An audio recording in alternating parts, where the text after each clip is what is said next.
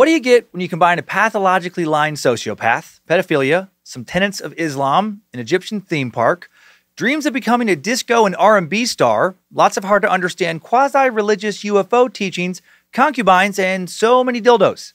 You get Dwight York and the Nuwaubian Nation of Moors cult. Born in 1945, Dwight York would grow up to become a cult leader. Like most cult leaders, he abused his followers in a variety of ways. Using the language of the Islamic, separatist, black nationalist groups around him, York found a way to build a community in Brooklyn that he controlled by giving them incense and his terribly written books to sell, then enforcing a lifestyle on them where they had to live separately from their families and basically devote, all their time to making York some of that cult money. While they worked for him, Dwight York was often having sex with their wives and not secretly. Part of the price you paid to be in this false prophet's cult, to live on this maniac's Egyptian compound. Later, he'd be having sex with a lot of their children as well. He did try to keep that a secret, but many knew about it. And still later, he'd be having sex with his own children. Dwight York was a demented, perverted bastard with one hell of a gift for spitting out so much crazy bullshit that somehow made sense to the hundreds of people who trusted him with their lives. And for a while, he did seem kind of trustworthy. His buildings in Bushwick were some of the few in a rough portion of Brooklyn that weren't riddled with crime, drug use, and violence. Of course, inside their walls, life was not so crime-free. The man once known as Dwight York was already likely abusing children and abusing followers while expanding his cult empire. He soon bought property in the Catskills, where the child fucking took off full force. He'd basically escape upstate whenever he wanted to have relations with a van full of teenage Backstreet girls, given that name because they hung out in his Bushwick recording studio called Backstreet. After far too many years of this, the feds finally started snooping around. Dwight got nervous. York would then move again and get way, way off the grid. He'd move his whole cult way down south to rural Putnam County, Georgia, where he'd drop the act of being a Muslim prophet and start preaching that he was a celestial being sent from the planet Rizq to save a select group of his followers. He even preached about the Anunnaki, the Anunnaki, the space lizards. He went hard on ancient aliens long before it was cool. He even preached about giants, and he got real into ancient Egypt too. Started dressing like a pharaoh. Had some big pyramid replicas built and a sphinx. There was so much insanity to unpack in this story. So many fake names, so many fake stories that Dwight York made up about himself to convince people to follow him. Thank God today's horrible tale does kind of have a good ending. The bad guy does a lot of bad stuff, so much, but then he does get caught in the end and punished for his crimes. Dwight York would eventually see justice, way too late for too many victims. Better late than never, I guess, though, right? In 2004, York would be convicted of numerous counts of child molestation and violating the Racketeer Influenced and Corrupt Organizations Act. He is still serving in his 135-year sentence. A sentence that should have been even longer, maybe like 1,000 years. York's case was reported as the largest prosecution for child molestation ever directed at a single person in the history of the United States, both in terms of total number of victims and total number of incidents. He's 75 as of this recording, and he has over 115 years to go. So, real unlikely he'll ever get out. Unless he's the Egyptian alien he once claimed to be. Telling such a messed up story today, so many horrific facets to it, from York's belief system that preached that black people are genetically and morally superior to all the other races, especially white people, to widespread childhood molestation, to the fact that so many people wasted so many years of their lives falling for York's preposterous lies. Are you ready to go full cult? Let's get into Dwight York and the Nuwaubian Nation of Moors on this week's Egyptian, alien, polygamist, ludicrous, black supremacist. I wish I could visit this guy in prison just so I could punch him in the fucking face so many times edition of Timesuck. This is Michael McDonald, and you're listening to Timesuck. You're listening to Timesuck.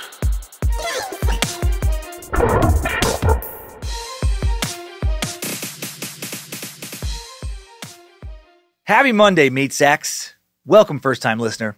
Welcome back, long-time listening meat sack. To the cult of the curious. We're a very easy cult to be a member of. I don't have pamphlets you have to read. Don't have any meetings you have to attend, or I'll start bending your mind and preparing to pressure you to say goodbye to your current social circle, sell your belongings, give all your money to me, come live in my compound where I'll, fuck you as my cult slave. This cult is mostly just about sharing crazy tales that you can listen to at your leisure. And boy, do I have a very crazy, entertaining tale to share with you today. After a few quick announcements, I'm Dan Cummins, a Suckmaster, Whipple product tester, Lucifina Lady Ween Fluffer, Dog the Bounty Hacker Tech Advisor, servant of Nimrod, and you're listening to Timesuck. That was a lot, as usual. New very culty Hail Nimrod tee in the store at badmagicmerch.com. Got kind of a Bible school vibe to it. Feels right for this episode. I want to give a quick thank you to our Patreon Space Lizards for allowing us to donate $14,400 to support surfside.org. a hardship fund just established by the Miami Heat basketball team to help those impacted by the devastating building collapse in Surfside, Florida this past June 24th. Please head to supportsurfside.org to learn more. And that's it for the announcements. Real quick, flew through them today. Now we're off to explore the wild tale of a cult with a leader as sexually insatiable as Fred and Rose West from 2 episodes ago. The man of many names, born as Dwight D. York, he would molest hundreds of children. Hundreds! Almost all were members of his cult. For many years, he split up families, sexually abused women and children, took people's money, took everything from them, and made them live in terrible living conditions, working 12-hour days, all to support him while he lived like a god with a literal harem composed, by the end, of mostly underage girls to attend to his every need.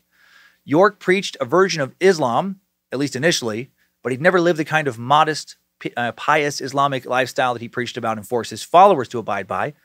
When he got tired of being a Muslim prophet, he switched it up, focused on his disco R&B career for a while. And he started talking about a bunch of ancient alien Egyptian jibber-jabber. It's unbelievable what kind of crazy pills he was able to get his followers to swallow. Holy shit. His greatest gift may have been for pageantry and costuming. He knew that people love to go all in on an idea, whether it was Islam or ancient Egypt, and he knew that if he got them excited enough and fully immersed in the current idea, they'd kind of forget about how his new idea was nothing like the idea they'd signed up for. He took things a lot farther than some of the other batshit cult leaders we've covered, like the Children of Thunder or the Angels Landing cult.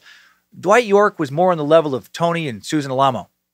He had his followers build him a giant theme park-type complex on almost 500 acres in Putnam County, Georgia, named Tama-Ray, where followers from all over the country flocked to spend Tama-Ray money with Dwight York's face printed on it. He sold his followers on the idea that he had built them their own sovereign nation inside the state of Georgia, which you can't fucking do. Uncle Sam kind of frowns on folks establishing sovereign nations inside his borders. Most countries don't really care for that. But York got his followers to believe that lie. That was his greatest gift, selling lies, making the impossible seem possible. He was scary good at that. This crazy horseshit went on for over 20 years, almost 30. Dude ran an insane cult for more years than Michael Jordan played basketball. And that counts high school, college, and the NBA, even the strange Washington Wizards years. During that time, York hurt hundreds of people emotionally, financially, sexually, physically. So much nonsense to unpack today. If you're a first-time listener and you don't find this story entertaining, well, you might truly want to go find a different podcast now, because the crazy-ass stories I tell do not get much more captivating than this one.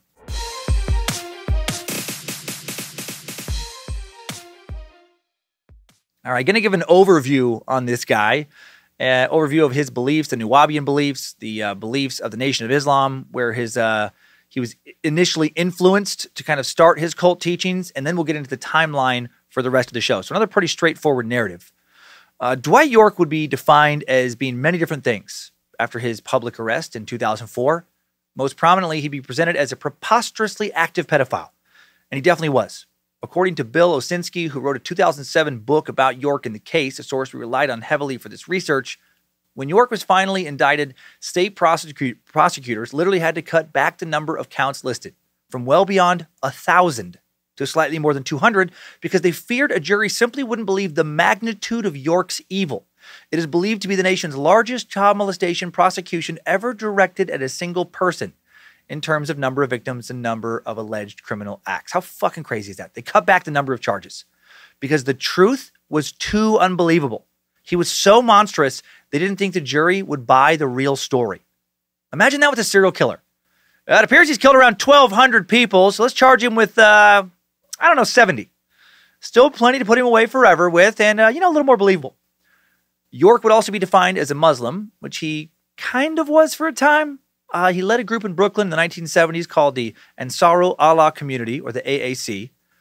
On the outside, the AAC looked kind of nice, and in some ways it was. Their compound of buildings was one of the only stretch of buildings in the Bushwick area of Brooklyn that wasn't plagued by violence and crime, but on the inside, he was building a cult he trained to regard him as a god, creating his own personal empire over which he exercised dictatorial, control. He'd be defined as a black supremacist, as were those who followed his teachings. Very true. He and his followers made no point of denying this. He and his Nuwaubians proudly stated that white people's lighter skin color was the result of leprosy and the fact that their ancestors mated with dogs and jackals. And as a white guy, okay, I got to say, there is some truth to that claim. Look, I can't claim to speak for all whites, but if you were to go find me on Ancestry.com and check out my family tree, you will see that about 3 generations back, that's when the dogs start showing up. Mostly bloodhounds, couple terriers. You go back 8, 9 generations, that's when the jackals first appear. It all started with my great, times 7 grandma, Myrtle Cummins. She went on a trip to South Africa to work on a farm just east of Johannesburg, and one day she disappeared, all right? And when she showed up about a month later, I'll be damned if she hadn't gotten married to a fucking jackal. It was real hard on my family. The jackal didn't speak any human languages or understand any human social constructs, and sometimes my pappy jackal would do stuff like shit on the living room floor or eat one of my Grandma Myrtle's smaller nieces or nephews or cousins or, aggressively fuck grandma in front of company. Just jackal being a jackal. White people, am I right? The Nuwaubians really did not care for Whitey. In one of his many, many lectures, Egypt and the Mask of God, York would say, white people are the devil. They say the Nuwaubians are not racist. Bull crap, I am. White people are devils. Always was, always will be. Fighting racism with racism. Good way to keep racism alive and well. In addition to being super into racism, York was also super into disco for a time. Yeah, we just took a left turn into disco. He was a member of a moderately successful R&B and disco band in the early 80s called Passion. they were only around a few years and released only one original full-length album. Leon Pendarvis, keyboardist and occasional band director for Saturday Night Live since 1980, was another member. What a weird connection, right? Dwight also released a few solo albums after Passion broke up in 1985. He dropped some fire called New York. Get it? It's a new album from Dwight York, recorded in New York. Okay. I do have to give him props for having a smooth voice. He's no James Ingram, but he throws down a nice hook around some sax riffs. And he's got a decent drum machine going in the back of a Plain as Black and White. Let's hear a little bit of this ear candy. Plain as black and white.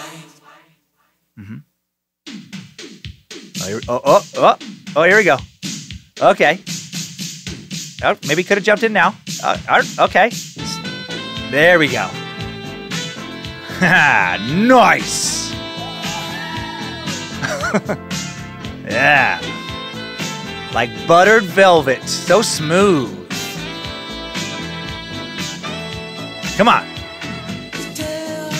There he goes.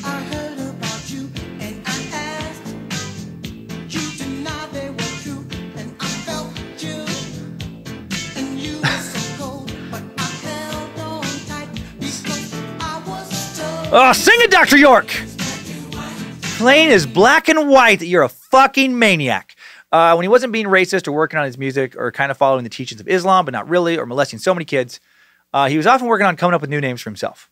Over the years, he'd be known as Dwight York, Dr. Malachi Z. York, Isa Muhammad, Issa Hadi al-Mahdi, Issa Abid Allah Muhammad, Baba. He'd use professional names like Dr. York, Dr. Love, for his smooth disco R&B songs. Most of his followers called him Doc or Pops. In literature, he was known as Master Teacher, the Reformer, the Lamb, Chief Black Eagle. One of his alien names was Avatara. I think the longest alias I found for him was Iri I Saeed al-Mumbra Isa el-Haji Tundi, the Divine and Noble Black Fellow. That's a very unlikable name.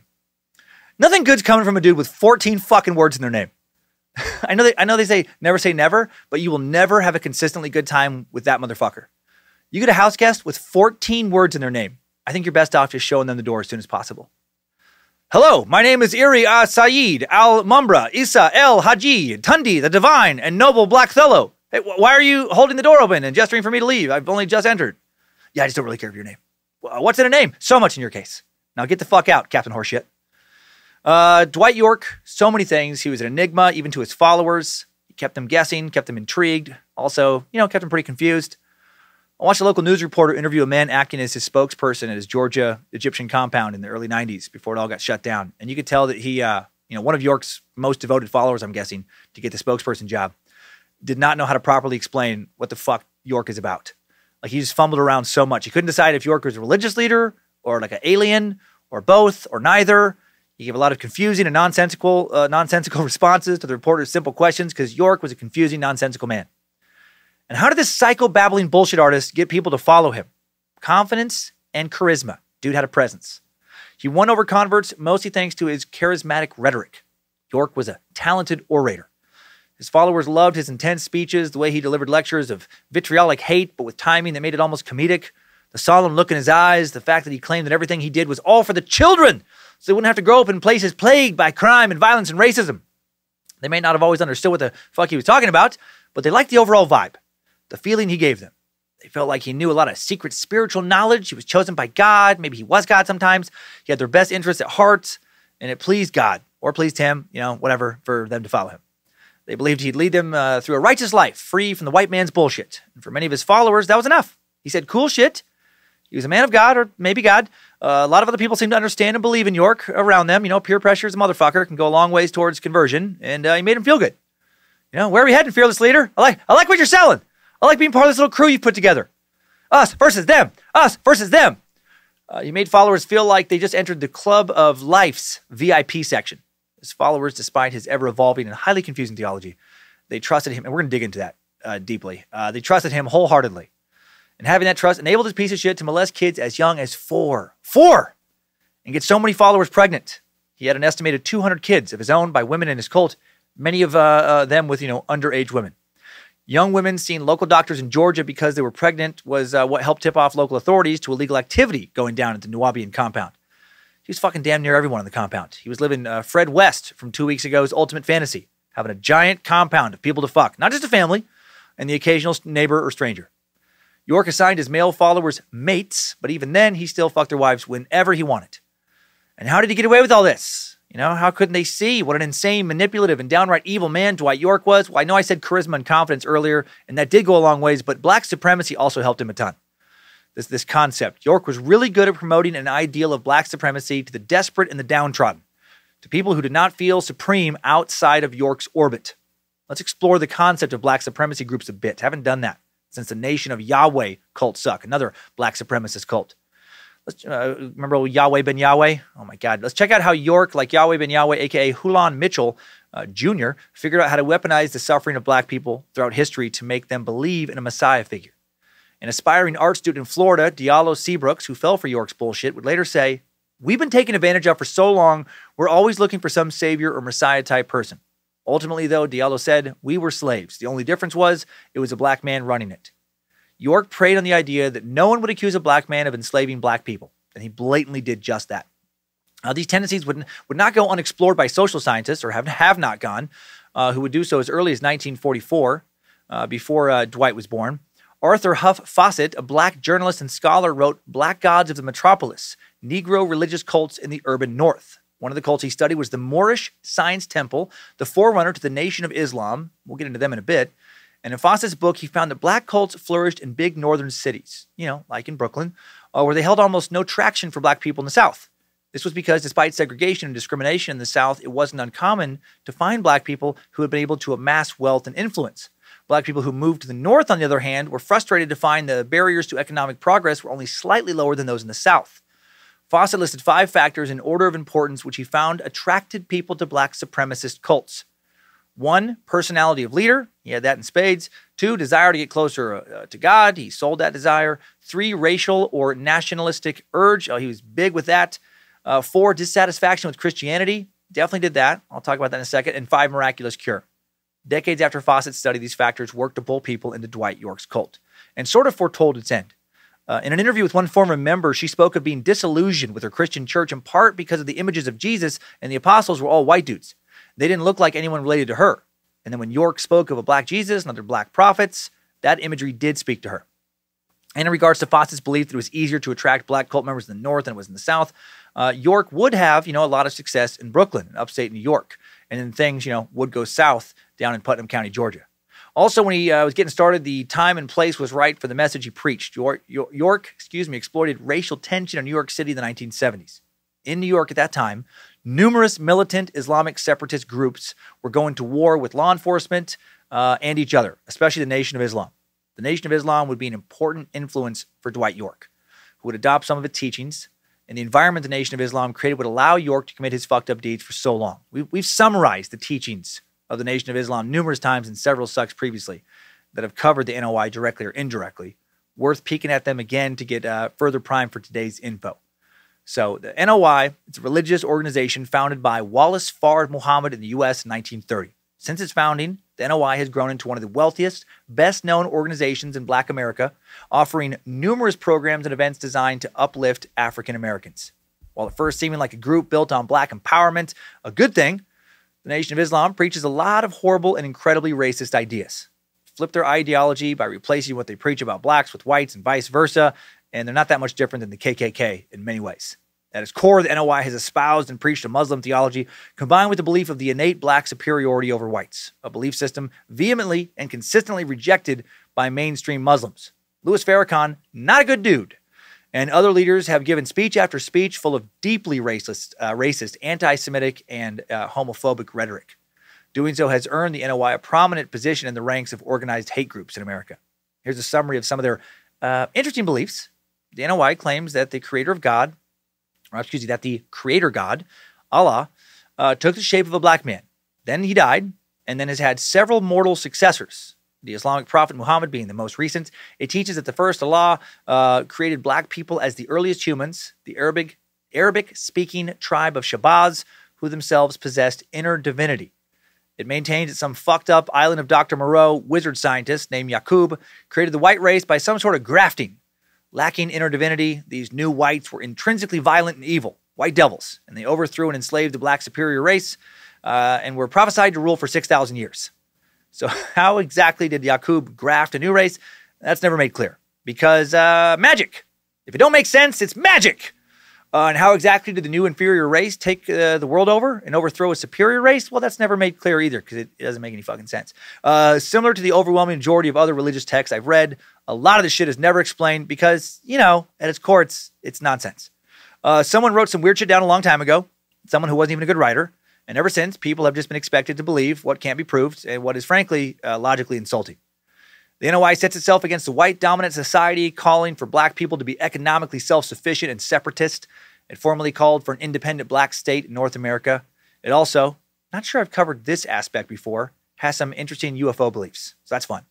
Tossing some sci-fi into the old theology, shaking shit up. Makes it more exciting for the kids, you know, out there reading Lovecraft, watching the Twilight Zone.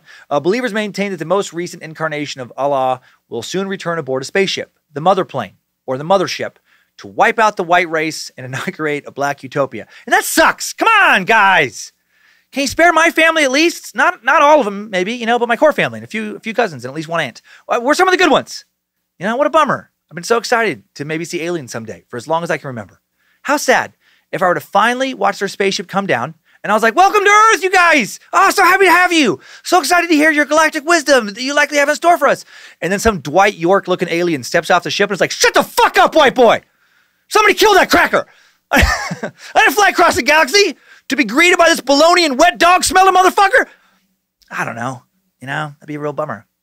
I don't know. Maybe the belief isn't so crazy. I mean, if you think about it, almost all the people who have claimed to have been abducted by and tortured by aliens, probed and all that, I mean, they have been white. Maybe that's because black supremacist aliens have been targeting and sodomizing white people for years, killing time before they wipe us off the earth. Wake up, sheeple! We must fight to save white buttholes from black intergalactic sodomy. God, I hope someone's Bluetooth malfunctions. And their coworkers hear just that sentence with zero context. We must fight to save white buttholes from black intergalactic sodomy. What are you fucking listening to, Ted? Anyway, NOI adherents meet to worship in buildings known as mosques or temples. Interestingly, they teach, or at least historically have taught, that there's no spiritual realm and that the material universe is all that exists. I don't think I went over that before. The NOI does not teach the existence of an afterlife. Former leader Elijah Muhammad, who led the NOI for over 40 years, its most important theological influencer, wrote that when you are dead, you are, all caps, dead. They reject the existence of any spiritual essence or afterlife, but do believe that some of their leaders who have died here on Earth do continue to live out there on some spaceships. So I guess maybe no afterlife, but some people get to live a lot longer than other people. I don't know. It's really confusing, honestly. Like any religion that's been around for any length of time, its beliefs just keep morphing and evolving and mutating and often end up becoming, you know, pretty contradictory and nonsensical. Hard to keep the narrative straight when it's not a solid story to begin with, and you just keep making up so much more nonsense. NOI practitioners are expected to live highly disciplined lives, adhering to strict dress codes, specific dietary requirements, patriarchal gender roles. NOI was considered an insignificant, if highly media-worthy voodoo sect throughout much of the 1930s and 40s.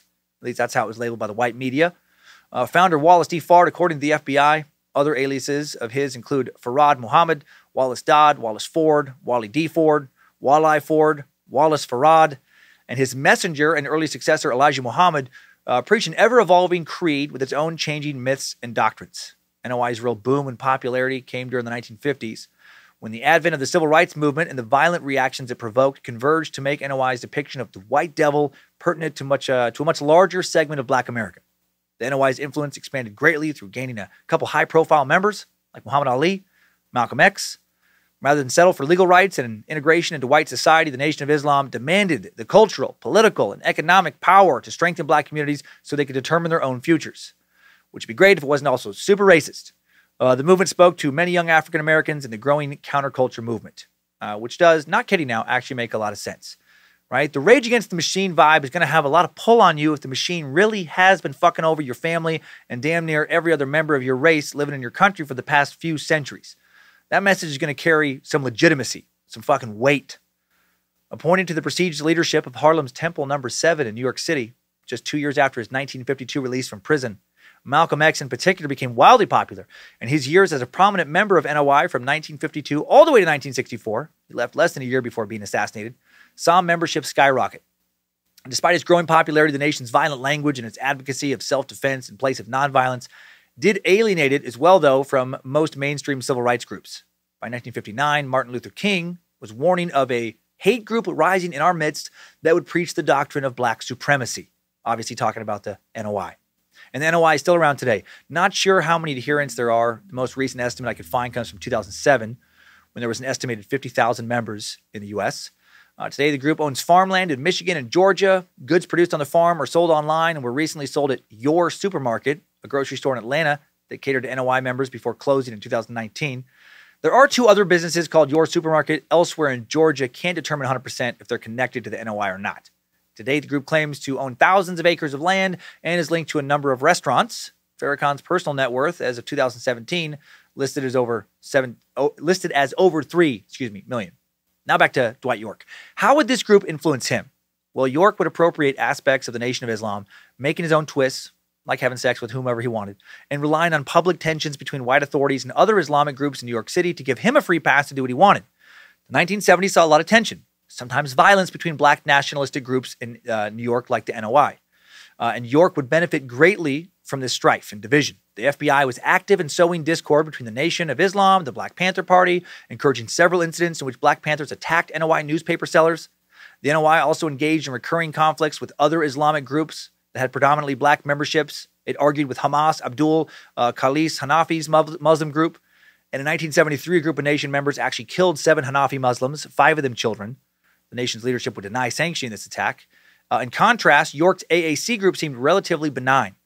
Also, conflicts between Muslim extremist groups and police would lead to law enforcement establishing more protection for Muslim communities and people like York who claimed to be Muslim. The wolf in sheep's clothing was in the right place at the right time for his little cult to grow. The following incident would help York a lot. In April of 1972, a New York City patrol officer named Philip Cardillo responded to a 911 call made from a Black Muslim mosque in Harlem. The caller identified himself as a police officer, given a name and precinct number, said he was in trouble. The call was a hoax, but Cardillo didn't know that before he was, before he raced into the mosque and was gunned down. In public, the backlash played out much differently than one might expect, and it would allow people like Dwight York to get away with bullshit for a lot longer than they should have. Civilians, many of them Black Muslims, said that the main issue was the police officer's violation of the sanctity of the mosque. There were protest rallies around the city. Even though the cop got killed here, officials of the Nation of Islam demanded an apology for the police's actions. There were also demands that the NYPD pull out all of its white officers from Harlem. This fucking insanity. Louis X. Dupree was arrested for killing Philip Cardillo and then acquitted. Calls for a police apology then grew even louder. How dare that officer get shot, and killed trying to help what he thought was a fellow officer in need. Police Chief Patrick Murphy actually issued an apology publicly for police intrusion into the mosque. The police department then instituted a set of policies spelling out that extra care would be taken in dealing with Black Muslims going forward. The new policies ordered that no patrol officer enter a mosque unless a commanding officer was present. Also, commanders were ordered to coordinate personnel with those in charge of the mosques in order to establish guidelines for police behavior inside the mosques. 17 Muslim mosques and offices around New York were designated as, quote, sensitive sites, where the new policies had to be observed. Besides the mosque, the sensitive sites included offices of groups like the Black Panther Party, the Young Lords, and the Black Liberation Army. In 1979, York's group would be added to this list. How lucky for that son of a bitch. York would basically get protection to do whatever he wanted because he was the leader of a supposedly Muslim group. And he took advantage of those calling for police reform and actual victims of racism to get away with committing all sorts of evil acts against his fellow black citizens.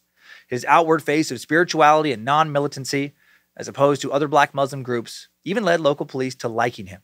They never suspected the heinous abuse he was pulling off privately in the cult. In addition to pulling the NOI beliefs and taking advantage of a lot of fighting between black supremacist groups in the 70s, Dwight York also pulled some of his Nuwaubian theology from some New Age beliefs, plus a bit of Freemasonry, and he added some conspiracy theories in there for good measure. He did whatever he thought would keep his followers on the hook and whatever would allow him to operate as a more and more brazen sexual predator. Now, before jumping into the timeline of his life and formation of the life of his cult, where we'll explore so much more of this in a bit more depth, let me give a brief overview of his group's very strange philosophies.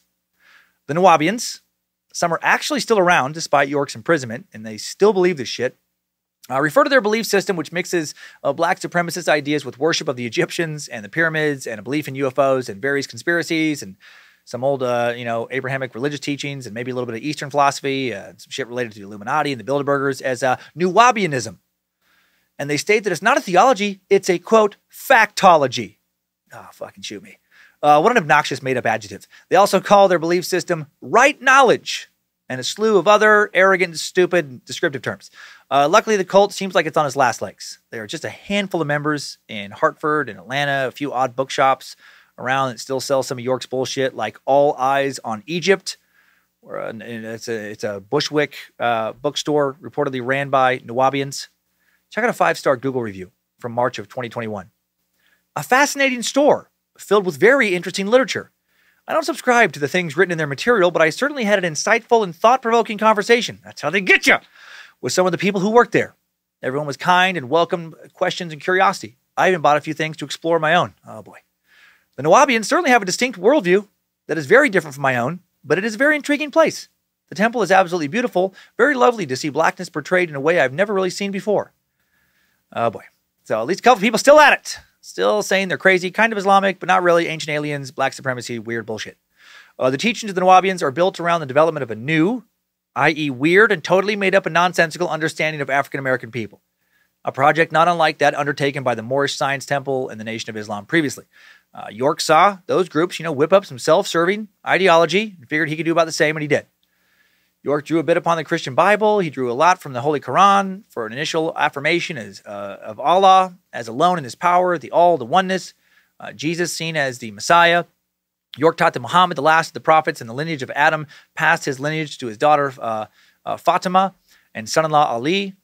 Adam and Eve, a.k.a. Hawa, were Nubian, a.k.a. black people. Problems quickly developed for Adam's descendants in Noah's time.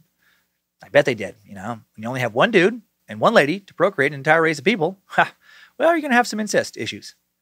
One of Noah's sons, Ham, desired to commit sodomy after having come upon his father in an unclothed condition. This is some of York teachings here. This comes from Genesis 5:32, a verse usually interpreted as Ham seeing his dad naked when his dad's drunk on wine. And he doesn't, know his son sees him until he sobers up. And York really ups the ante here, and he jumps from the sin of a bit of peeping to some butt fucking, which Noah somehow doesn't know about until he sobers up. It's a weird, big leap to make. York does a lot of this, a lot of big, weird leaps. And also, what's going on with Noah's butthole here? I mean, clearly, if York's version is correct, Ham was not Noah's first anal rodeo. I mean, how constantly stretched and gaped is your butthole if someone's able to sneak up on you and just fucking ram it in? And you don't notice until you sober up the next day. I don't think Ham popped that particular backdoor cherry here. For his sin of buggering his father, Noah's fourth son, Canaan, was stricken with leprosy, thus acquiring a pale skin, and now all the light-skinned races are descendants of Canaan. That's literally not how leprosy works, whatever. And then an additional important step in the human race hierarchy develops with Noah's descendant Abraham. Abraham's son Isaac and grandson Jacob come from the Israelites. They were enslaved for 420 years in Egypt. From his son Ishmael came the Ishmaelites, or the Nubians. And if you're a biblical scholar and some of this doesn't quite read correctly, it's because that's, York is just twisting shit. He's reinterpreting a lot here. The Nubians now include the black people of the U.S., the West Indies, and other parts of the globe. York asserted that it was predicted that they would be in slavery for about 400 years at some point. And because of their descent from Abraham, they are rightfully also called Hebrews, just as modern Jews. Echoes of fellow black supremacist cult leader Yahweh ben Yahweh's theology here. All of this would be expounded upon in Dwight York's many, many books. So many books. More of a pamphlet writer than a book writer, but his pamphlets are often called books. You can't find digital copies, at least I couldn't, on Amazon or Goodreads or any of the other large traditional online bookstores. It's even hard to find paperback or back copies or hardcover copies. But I did find literally 20 different York titles on a site called scribd.com. Never used it before. It's a subscription site, but if you're willing to pay $9.99, you can get so much Nuwaubian crazy in the form of so many PDFs. You can read titles like Science of Healing, where York asserts that of course he can heal you because there is literally nothing he doesn't know. Writing, for over 25 years to date, day in and day out, I have successfully and profoundly answered all questions put to me. I am not merely a religious teacher. I am also a guide, a friend, a father, a doctor. He's not a doctor, by the way. Numerous sources have gone out of their way to point out that he just adopted that title and he has no formal doctorate education whatsoever. He says, a big brother and a teacher. I am your caliphate. Accept it or not, for there is none more qualified to make straight your way to the Creator. Dude was not shy when it came to making grandiose claims. He doesn't just have answers to literally every question you've put before him for 25 fucking years, you ingrate. He has profound answers. Hello? Come on. Fuck your regular old answers. Go profound or go home. There's also the Egyptian way to overcome bad habits. My personal favorite. This is a book pamphlet classic. Jam-packed with so much deep, hard-to-attain on your own wisdom power nuggets. Like, very often, if you repeat something several times in the same way, you will have formed the habit. Doing it that way or this way always leads to doing things my way, me first. It becomes what is known as habitual. And if it's disturbing to others, you are called obnoxious. This repeated action wins you the title of pain in the butt. Fucking genius, Dwight. God, you go deep. Really solid insights here. I can see why a large cult formed around you. I've always wondered how to avoid becoming a pain in the butt. Now I get it. Thank you for the wisdom. There's also the all-time classic, probably taught in Ivy League theology courses right now, 666 Leviathan, the best of the Antichrist. The Beast, not the best. That'd be great. The Antichrist is greatest hits. The Beast of the Antichrist, part 1 of 4. Oh, so good that they had to have 3 sequels written. The Beast on the cover has 7 heads, and guess what? All white people. I really like how the 666 book opens. It has been customary in the past for me to include an introduction in the beginning of all pamphlets and scrolls. This revised edition of Leviathan the Beast, as the Antichrist, contains so profound that I, Dr. Malachi Z. York, 33°/720 degree, as well as you, will agree again that this book needs no introduction. He goes all caps at the end. He doesn't have time for intros, right? He's got a jam-packed molestation schedule to attend to. I like how he added some numbers to his title here. You know, pulling from the Freemasons a bit. He's not just Dr. Malachi Z. York. Come on. He's elevated. Continual improvement. That's one of the qualities I admire most about Dr. York. He quickly goes on to say, I must take a moment to mention that I have taught you of the existence of beings called extraterrestrials or extra beings on your planet called Terra, now called Earth. Many times before, these beings that come from their home, the 8th planet Rizk of the 19th galaxy Ilwin, chose me to be born at exactly the right time. That is why my mother and relatives cited the presence of the great starship on that Tuesday at 12 o'clock midnight on June 26, 1945 AD. Reading down a little further, it doesn't get any less crazy, as I'm guessing you might imagine. I love how quickly he dives into alien jibber-jabber in a book with a strong Abrahamic religion title. Also like how he says, I must take a moment to mention that I've taught you. Feels like he's throwing around some attitude there. In case you forgot, might I remind you that we've went over a lot of this shit already. Getting a little tired of repeating myself, okay? The beings from Rizk chose me to tell you what the fuck is going on, as I've brought up before. That's why I wear the Pharaoh hat. That's me. That's why you dress up like extras in a Western movie. Any questions? Good, moving on. And he really did have followers dress up like cowboys for a while in Georgia. We'll talk about that. Back to the pseudo-Islamic, but not really, kind of biblical basis, but not also really race hierarchy and black supremacy beliefs now. In many of the pamphlet books, he brings up all sorts of crazy evidence to support his race claims, like these pseudo-word meanings. He does this constantly. He does this weird thing in all of his books where he throws a parenthetical after a regular word, breaking it apart and revealing its true meaning, like he's some brilliant linguistic detective exposing deeply hidden secrets, right? Giving you that sweet, sweet secret knowledge. Like the word believe, all right? You see it as just the word believe because you're fucking dumb, okay? He's smart, and he breaks it out into lie, Eve. To lie to Eve's children. Don't believe the white man. It's all lies. He might have had to add an extra E in there to make it the work, but the breakout work, but whatever. Caucasian, he twists and breaks out to carcass Asian. Hello, denigrated Asian. Jesus is a combination of the words Jah, Rastafarian name for God, and Zeus. Jesus is Black Zeus. It's right there in the word. Wake up! Why haven't you heard that before? Well, because white devils are hiding the truth from you. Semantic enslavement. And if that doesn't make sense to you, it's because you're white and you're fucking stupid. Tough break, cracker. We get into more so much here, and we will.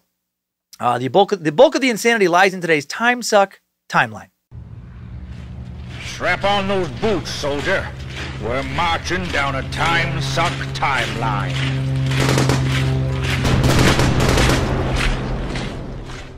June 26, 1945. Starting with Dwight York's birthday. Probably. As we'll soon learn, almost everything about his childhood can be called into question. Dude lied so much. According to a birth certificate issued in the U.S., Dwight D. York, born in Boston, Massachusetts, on that date. Other sources likely fed lies by Dwight list his birthplace as New Jersey, New York, Baltimore, even Takoradi, Ghana. Sorry if I'm pronouncing Takoradi incorrectly. There are more origin stories. Dwight loved to make up new identities and stories about himself to suit whatever new narrative he's pushing. One area where he did a lot of storytelling was regarding his ancestry. He gave a variety of stories about his ancestry and birth, including his fave that he was born in Sudan, which has not been documented. Officially, according to government documents, his parents are Mary C. York, formerly Mary C. Williams, also known as Fatima Mariam, and her husband, David Piper York. But of course, York has a different story. On his mother's side, York described his maternal grandfather, Clarence Daniel Bobby Williams, as an Egyptian Moor named Salah Halak al-Gala, a merchant seaman from a little village called Balula in Nubia of ancient Egypt. Nope. I'm going to go with a hard nope here. Guessing 23andMe and Ancestry.com would have some problems with all of this information. Another genealogical tree he would write about, likely of York's invention, shows Bobby Williams' father as unknown and his mother as Madame de Conte of the Bassa tribe of Liberia. Once again, no actual documentation outside of York's claims to support this. Also, according only to York, his mom was 19 when she went to Egypt from the U.S., and she began a relationship with a man named Al-Hadi Abdur Rahman Al-Mahdi, a prince of the royal family of Sudan, again, who has too many names. Of course a prince. Always a prince. Never a part-time dock worker in these backstories, right? Never like a waste treatment assistant technician or a door-to-door yo-yo salesman or some shit. Always a noble birth. York's mom didn't know about her boyfriend's royal lineage, and when she found out and was called back home, she was pregnant. And that's why he wasn't raised in some kind of Aladdin Disney castle. When she was in her 9th month, she went back to Sudan to meet the family. Wasn't received well. The royal family's like, nah, get out of here, beat it. And then her son was born on August 12th, 1944. I know the date has changed. And despite being rejected, she gave him the royal name Isa al-Hadi al-Mahdi. The date and the name, important parts of the story. The story that York would weave about himself. He claimed his birth was exactly 100 years after the birth of the man he claimed was his great-grandfather, the Mahdi. Sometimes listed in June, sometimes listed in August. It's very confusing. He got real into this dude. In Sudanese history, the Mahdi, a.k.a. Muhammad Ahmad bin Abid Allah, was a revered warrior and spiritual leader who formed a successful rebellion against the British. Many Muslims believe that he was the reformer, the renewer of the faith, and that that kind of person only comes along once a century.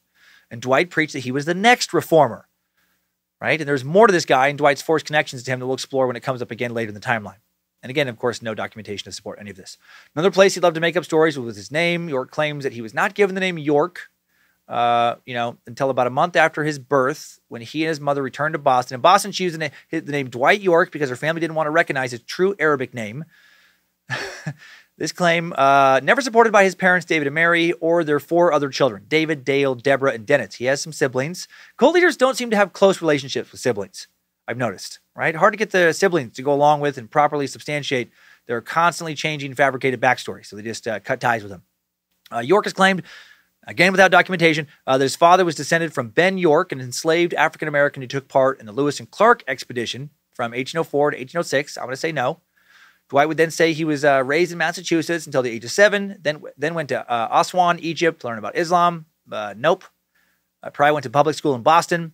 At age 7 in 1952, if we believe Dwight, which I don't, his biological dad has a change of heart, calls him back to Africa. He would write, my grandfather, as Sayyid Abdur Rahman al-Mahdi, the Imam of the Ansars in Sudan until 1959 AD, upon looking into my eyes, foretold that I was the one who would possess the light. So it's confirmation that Dwight was the foretold reformer. So either that happened, or maybe around that time, he was just going to school in Boston and had teachers saying things to him like, Dwight, pay attention. If you keep this up, you're going to have to repeat the 3rd grade again. So, one of those things probably happened. York would write that he spent 5 years in Africa, raised by a man named Shaki Haswan, an uncle on his father's side. Dwight claims he returned to the U.S. at age 12 in 1957, where he continued to study Islam under the tutelage of Shaki Dawad, who was then the leader of the State Street Mosque in Brooklyn. And then as an adolescent, he moved with his family to Teaneck, New Jersey. This part about living in Teaneck seems to be true. Not a lot of info about what he did in Teaneck, but we learned some interesting things about Teaneck, New Jersey. Teaneck in the 1960s was a hotspot for the civil rights movement and organized efforts to desegregate schools and other public institutions. Activist Theodora Smiley Lacey and her husband Archie left Louisiana for Teaneck in 1961.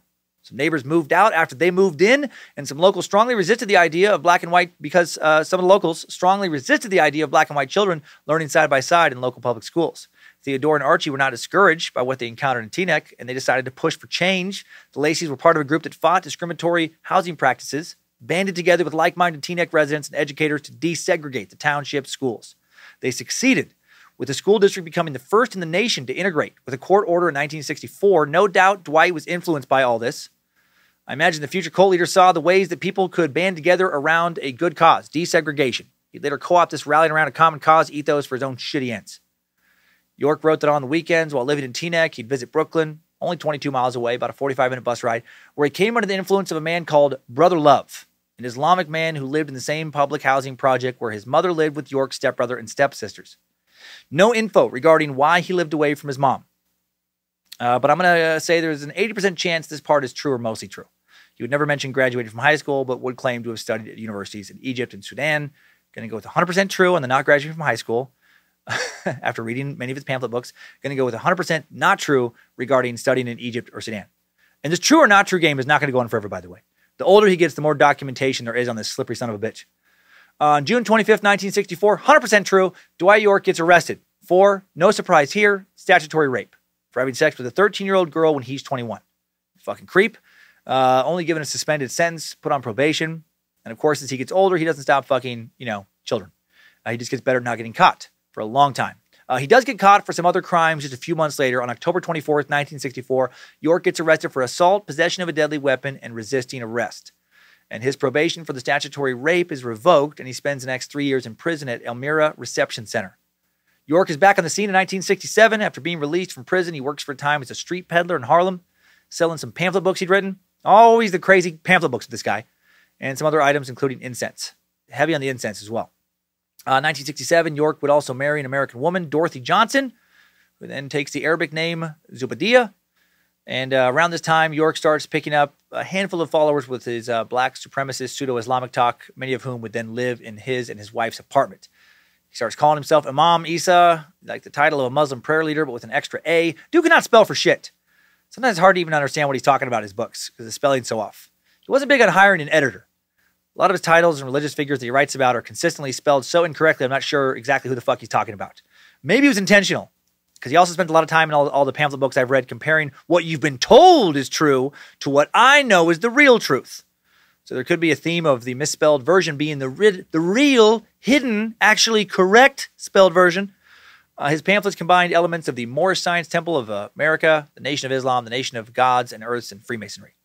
He calls his first group Ansar Pure Sufi. They styled themselves as a Sufi Muslim group, wore a uniform of black tunics. All this is going down in Bushwick now, and let's revisit Bushwick a bit to talk about Dwight York and how he was able to amass such a following. Right, we gotta get some context on the kind of people that found him such an inspiration. 1970, York started street preaching on the streets of Bushwick and Brooklyn. And street preaching, not uncommon at this place at this time. Bushwick is a working-class neighborhood in the northern part of the New York City borough of Brooklyn, bounded by the neighborhood of Ridgewood, Queens to the northeast, Williamsburg to the northwest, right, hipster central, East New York and the cemeteries of Highland Park to the southeast, Brownsville to the south, and Bed-Stuy to the southwest. Quick area history: in 1638, the Dutch West India Company secured a deed from the local Lenape people for the Bushwick area, and Peter Stuyvesant, or I think that's how you say his name, Peter, I'm going to go with Stuyvesant, charted the area in 1661, naming it Boswick, meaning neighborhood in the woods. In 17th century Dutch, the English would take over many towns surrounding Manhattan, including Bushwick, and unite them under Kings County in 1683.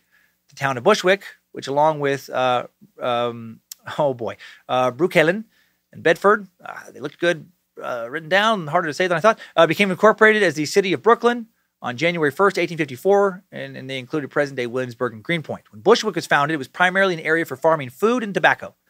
As Brooklyn and New York City grew, factories that manufactured sugar, oil, and chemicals were built on the farmland. Inventor Peter Cooper, guy who designed and built the first American steam locomotive, built a glue manufacturing plant, his first factory in Bushwick. Immigrants from Western Europe soon joined the original Dutch settlers. Many of these immigrants were German and brought with them knowledge of brewing and bottling beer, making Bushwick a hub for breweries. It included Brewers Row, 14 breweries operating in a 14-block area in 1890. The Bushwick Glass Company, later known as Brookfield Glass Company, established itself in 1869 when a local brewer sold it to James Brookfield, made a variety of bottles and jars, as well as large numbers of glass electrical insulators for telegraph, telephone, and power lines around the country.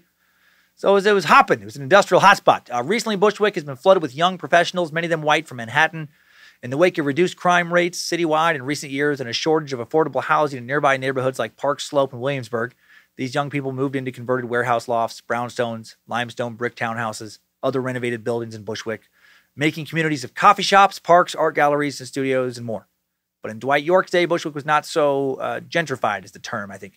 The demographic transition of Bushwick after World War II was similar to that of many Brooklyn neighborhoods. The U.S. Census records show that the neighborhood's population was almost 90% white in 1960, dropped to less than 40% white by 1970. During this transition, white-collar workers were being replaced by those migrating from the South. Later numbers of Puerto Ricans, African Americans moved into homes in the southeastern edge of the neighborhood, closest to Eastern Parkway. By the mid-1950s, migrants began settling in large numbers in central Bushwick. There was also a change in the area's economy. Bushwick had long been a spot for breweries, but rising energy costs, advances in transportation, the change to the use of aluminum cans from bottles encouraged many of the beer companies to move on out. Another contribution to the change in the socioeconomic profile of the neighborhood was the John Lindsay administration's policy of raising available rent for welfare recipients. Lindsay was the mayor of New York City from 1966 to 1973. Since these tenants could now bring higher rents than tenants would on the open market, landlords began filling vacant units with such tenants. By the mid-1970s, roughly half of Bushwick's residents were on public assistance. According to the New York Times, Bushwick was still a neatly maintained community of wood houses in the mid-1960s. Then within 5 years, it had become, quote, what often approached to a no man's land of abandoned buildings, empty lots, drugs, and arson. Quite a picture. Just a drug-riddled hellhole that's on fucking fire. How much would that suck if you were a lifelong Bushwick resident? You grew up in a neighborhood of working-class people who cared about their lawns, who washed their cars in the driveway, put in 40-hour work weeks. You're able to buy a home in that same neighborhood as a young adult.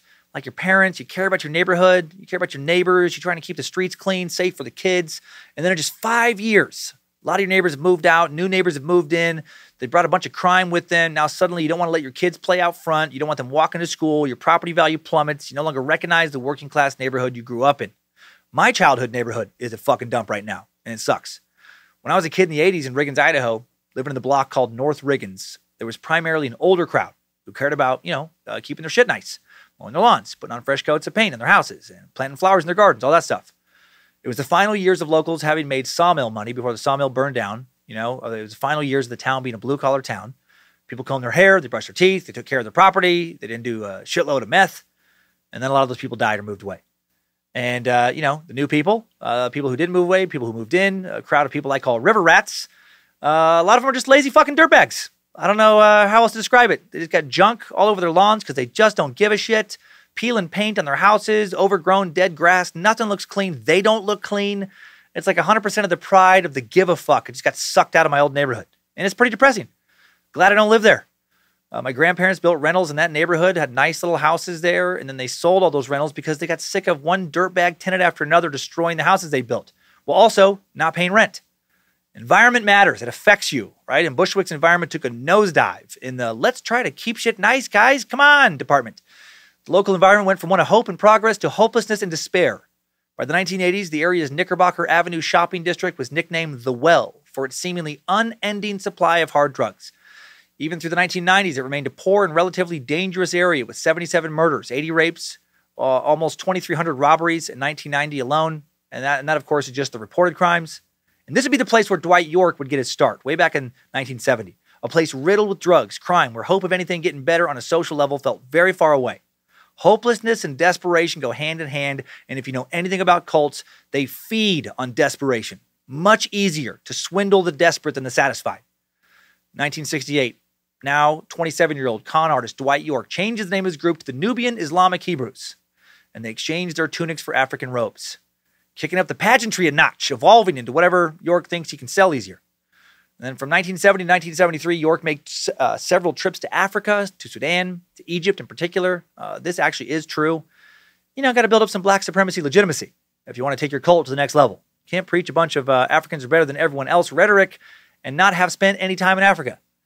1973, while traveling in Sudan, York meets and marries another woman, Fatima. They have 2 children together. What about his first wife, Dorothy, who he married in 1967? Well, I can only assume they're still married and that his marriage with Fatima is not legally recognized in the U.S.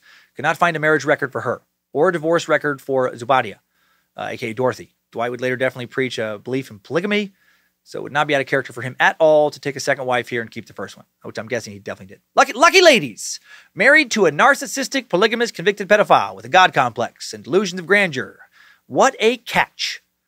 On these trips, York met and persuaded descendants of Muhammad Ahmed al-Mahdi's family, that Sudanese 19th century revolutionary, to finance him to set up a cell of their Umma Party organization in the U.S.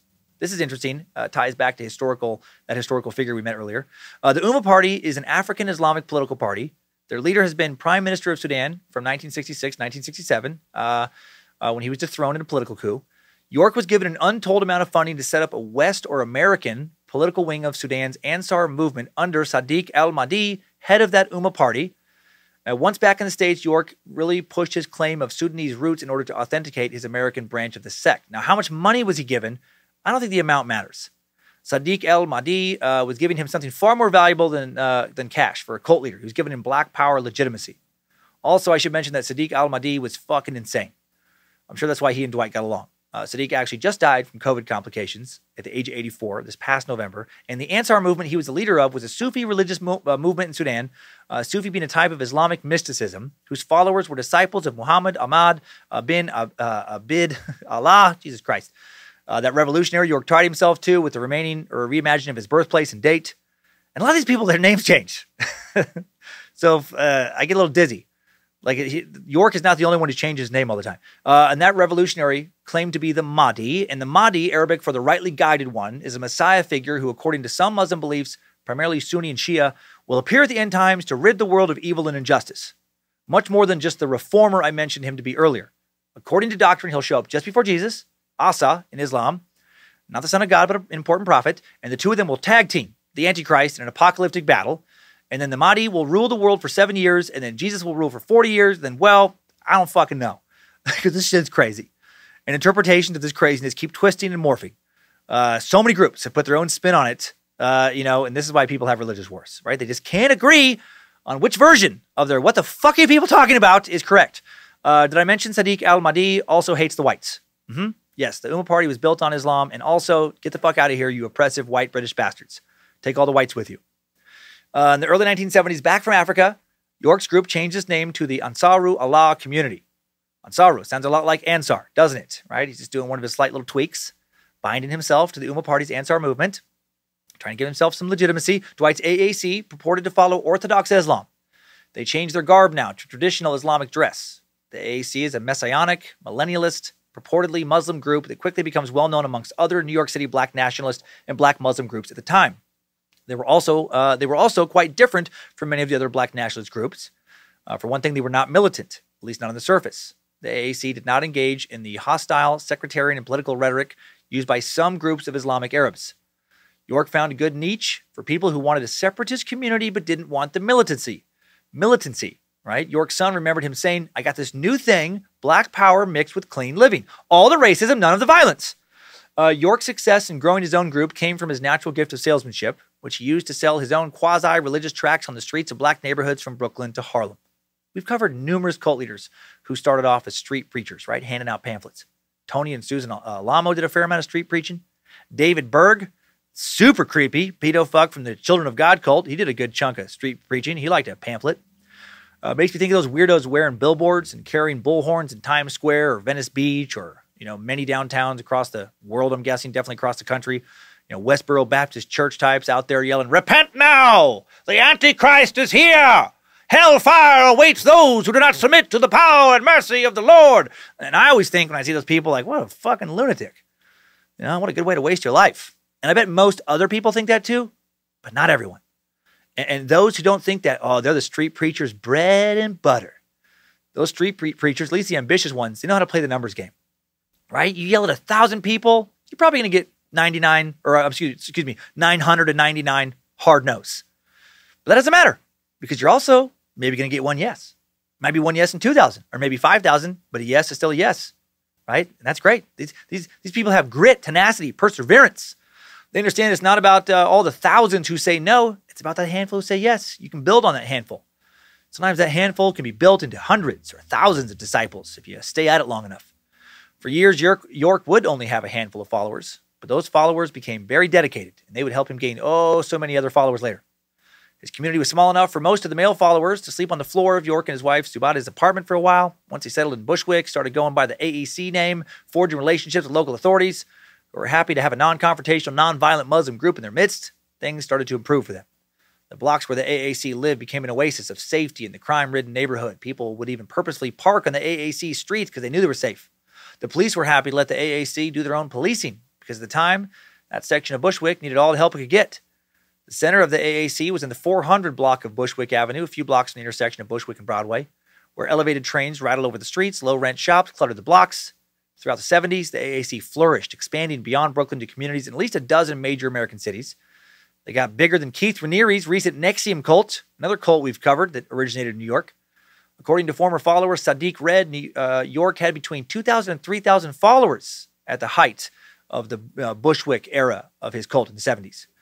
Their headquarters remained in Bushwick for years. York eventually had 500 people living in about 20 apartment buildings he owned. His most dedicated followers, once he obtained the building, he had it painted white and green to match his other buildings. He was building a commune of sorts right there in Brooklyn. The AAC operated bookstores, gift shops, a clothing store, even had a grocery store, all next to each other.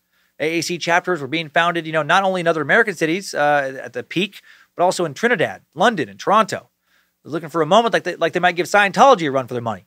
How are they funding all of this? In typical cult fashion, followers paid for almost all of it, starting with money they earned by saying goodbye to their old lives and their old possessions, selling all their shit, giving all the money to York. AAC members in Brooklyn were asked to surrender all their possessions, live in York's barrack-style apartments, then work for free. Many were given a daily income quota of $25 to $100, which they had to reach by begging or selling literature or incense. And then they were fed cheap food and placed in crowded apartments, right? Good way to expand your business quickly. Your per-employee labor costs tend to be real cheap when you're running a cult. The literature AAC men sold, some of that top-shelf theology I read from earlier, didn't just raise money for York and his group, but also promoted the AAC, encouraged readers to encourage more people to come hear York preach. When people came to York's part of Bushwick, many were impressed. They saw a village of Muslim commerce and brothership, or whatever. They saw, I couldn't pull that word out of thin air. Muslim commerce and fellowship, there we go, and spirituality. At the Ansar Needles trade shop, people could purchase the garb of the righteous, including Moroccan robes, fabric, men's tunics, caftans, prayer caps, scarves, and more. This shit was all the rage for people in the 70s. Some people felt so raw, underground, and real. At some things, gift shop and bookstore, people could buy Arabic numeral watches, plants, games, leather goods, and of course, a wide selection of York's fantastic books. So exotic and new and different and exciting. The Turban Jewel Shop offered a selection of pendants, earrings, brooches, bracelets, and nose rings. Your community market stocked groceries like halal pizza, Philly-style hoagies, and Islamic and Hispanic pastries. Outsiders were impressed. York is making some good money. In 1989, Newsday columnist Jimmy Breslin would write a column about the difference between York's blocks and the rest of Bushwick, saying, outside the street was tranquil, the carnations and roses turning the air sweet. The men in white watched. The women walked by with their faces covered. Agree with how they live or not, they run the one sidewalk in the city of New York where there is no such thing as drugs.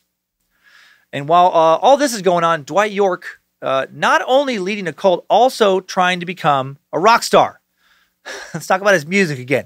Cult leaders, man, all right, they want to be rock stars so often. This comes up so much. David Koresh, remember Branch Davidian cult leader?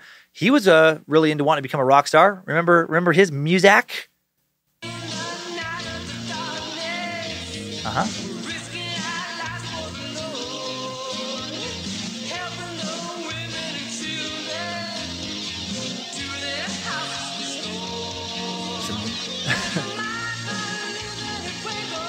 It's a madman living in Waco.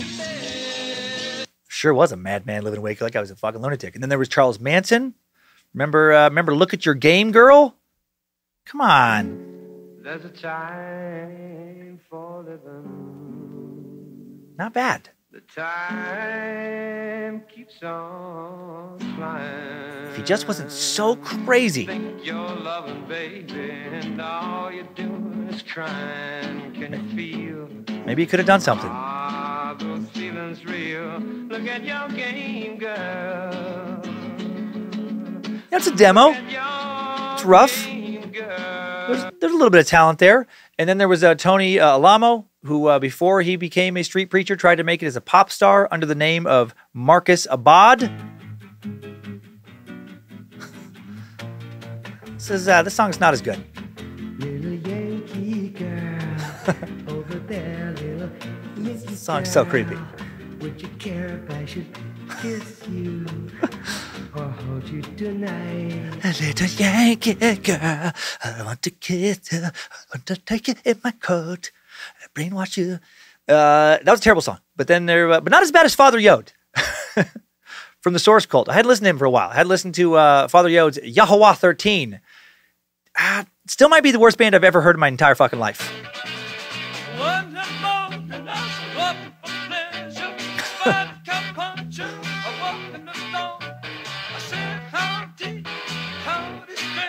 Oh, God.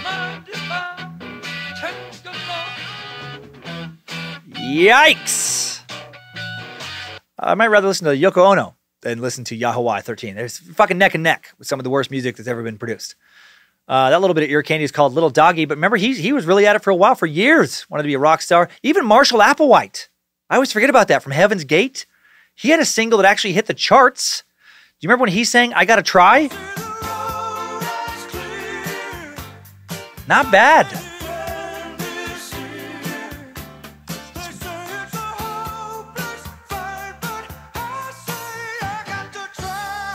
Weird thinking about that coming from Marshall Applewhite, you know? Because, it didn't.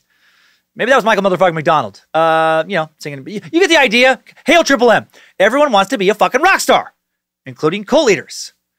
During the 1970s, York was, as I mentioned earlier, in a disco R&B band called Passion. He was the lead singer before he, spread out and went on his solo career. He tried to downplay the sexual nature of the band's name, Passion, saying it was just supposed to mean the passion of the Christ, passion suffered by Jesus. Even though he was kind of Islamic, sometimes go over to Jesus. I wish you could see the album cover from the record. It is so fucking sexual, like the most. Close-up photo of like the greased up side of a woman's hips and ass. Dude's hand on one cheek, other hand reached up to grab where her hair would be, as if he was, I don't know, hitting it from behind. But it's about Jesus. It's about the crucifixion. Why is he talking about Jesus so much when he claims to be Islamic? Just blend in whatever he wants, whatever he thinks is going to work. He would actually claim that the entire band of Passion was a religious endeavor. He wanted to get the attention of young people and expose them to Islam and convert them to the AAC. What a bunch of bullshit. Here's a snippet from their, very Christian, Islamic, whatever, single, 1982's Don't Stop My Love. Now, is this about Islamic conversion, or is it about just, wanting to get your fuck on?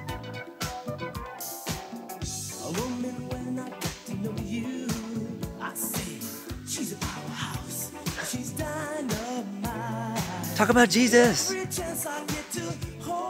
Hold in Jesus.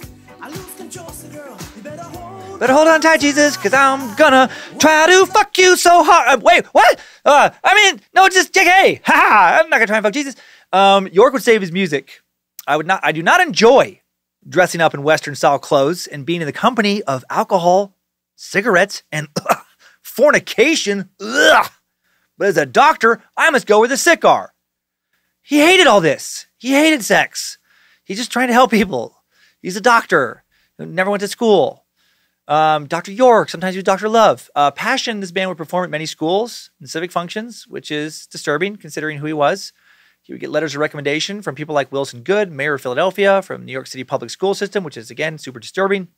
And then, he started off with the music, taking the doctor title, and then he just kind of hung on to it because, he found out his followers liked thinking of him as a doctor. He was so committed to making it as a big R&B singer, he even built a professional recording studio in Bushwick. In one of his texts, he claimed that many musical stars had passed through his studio where he tried to save them from the devil. People like Stevie Wonder, Kool and the Gang, OJs, Nancy Wilson, the Supremes, Bob Marley. He also claims he influenced heavily, Queen Latifah, Public Enemy, LL Cool J. I'm guessing they would feel differently if interviewed. If they could even remember who the fuck this lunatic was. His name does not appear in the liner notes for any of their albums, as far as we can tell. I don't remember Queen Latifah thanking Dr. York in her 1995 Grammy acceptance speech for Best Rap Solo Performance.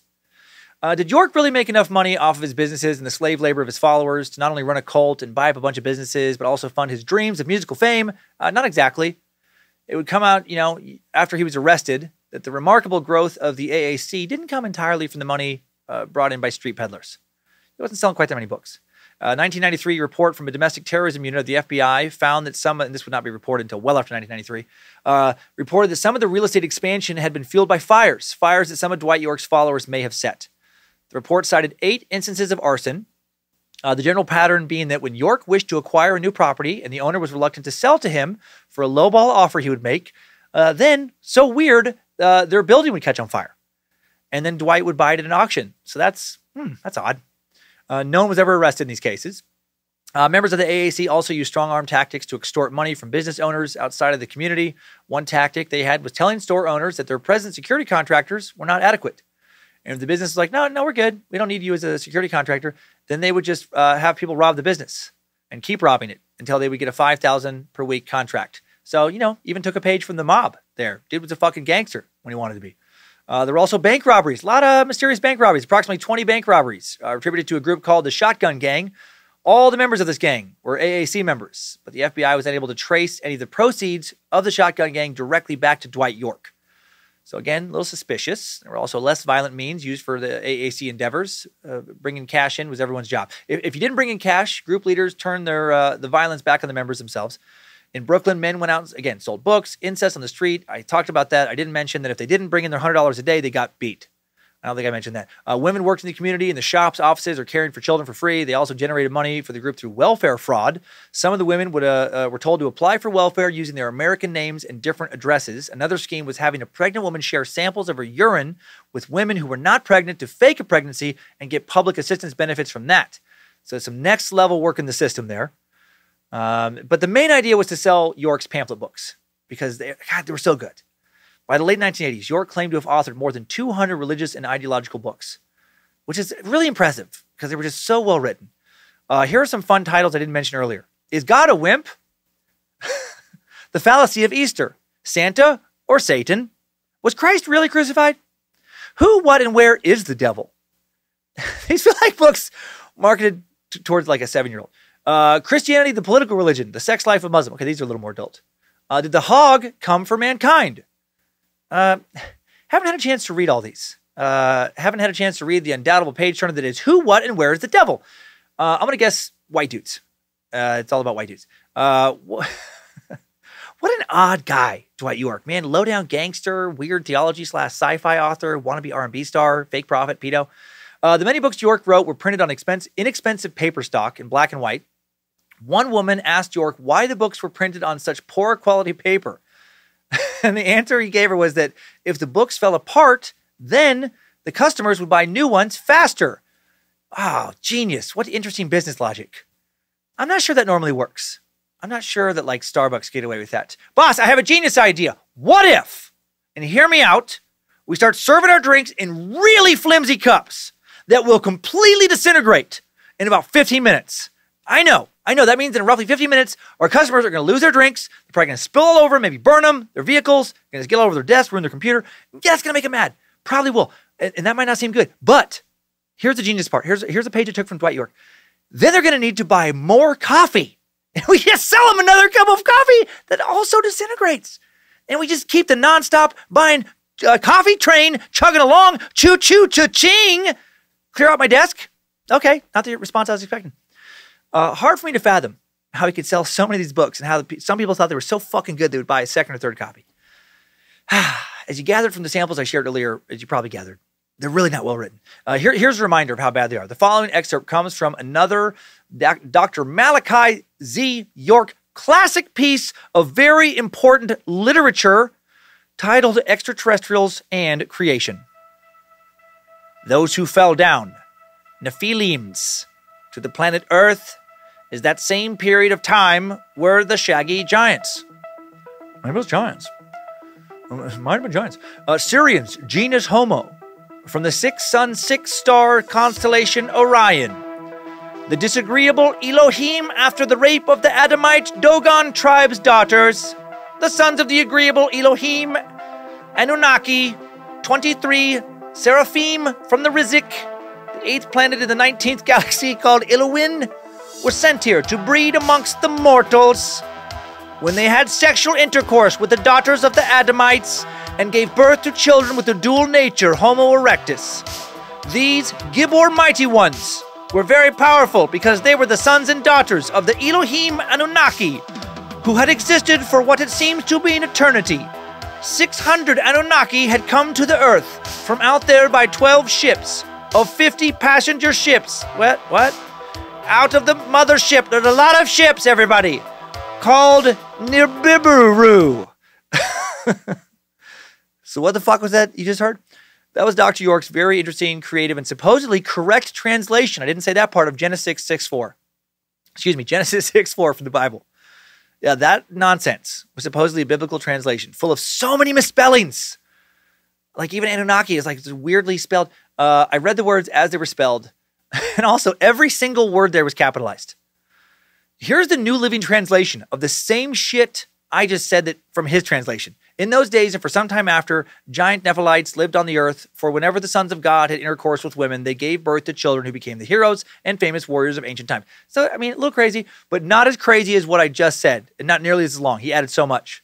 Here's the classic King James Version. There were giants in the earth in those days, and also after that, when the sons of God came in unto the daughters of men, and they bare children to them, the same became mighty men. King James is always such a weird rhythm. The same became mighty men, which were of old, men of renown. So again, it's like he added a lot of shit in his translation. And him adding so much made me imagine York working side by side with, say, like a Japanese translator. Like how funny of a translator would he be? I'm picturing him working side by side with a Japanese translator for some American English-speaking businessman, right? Who wants two translators for whatever reason, just to make sure he's getting it right. And then a Japanese businessman says to him in Japanese, "We're happy to announce we'd like to move forward with the acquisition as long as the audit doesn't turn up anything unexpected." And then the first translator repeats exactly that in English. And then Dwight, who somehow works as a translator, even though he doesn't even speak Japanese, he just says some craziness. He just says, "We'll be implementing a Stargate intergalactic portal transport system as soon as possible, followed by time traveling to ancient Babylonia to harvest Anunnaki adrenochrome that we can pair with tech advances from the future to allow human consciousness to be transferred into the digital space and then downloaded into a synthetic humanoid form, a vessel properly built for cosmic exploration by black and only black Nubian astronauts." So yeah, I mean, that's what he really said. And look, I don't want to throw anyone in the bus, but I really feel like my coworker, he fucking missed so much. So many important details with his translation. The content of these books obviously is fucking just insanity. Seeing them makes them even dumber. Random sentences are capitalized or put in bold. York alternates quotes from the Bible with the Quran. Sometimes it seems Christian-based, sometimes Islamic, sometimes Jehovah's Witness, sometimes Illuminati, all over the place. The most sold book he wrote was a 44-page tract called 666 Leviathan, right? The first of that four-parter, that page burner I read an excerpt from earlier. That book's main thrust is presenting an argument that the white race is inherently satanic, Obvi. It says the white man had convinced black people that they had a chance for freedom if they made enough money, but then there would be no freedom given. And this found a receptive audience among those who thought they were shut out economically from access to the American dream. Sadly, those who joined York's cult would soon find out that white America had nothing on the AAC when it came to oppressing African Americans. Men and women lived in separate buildings. When they wanted to have sex, they were forced to ask permission. Then they had to use a designated room. Sex with one spouse was a privilege granted only when one's duties had been performed satisfactorily. Did you make enough money that day? Okay, then I guess you get to have sex with your wife in the special sex room today. But York could fuck your wife whenever.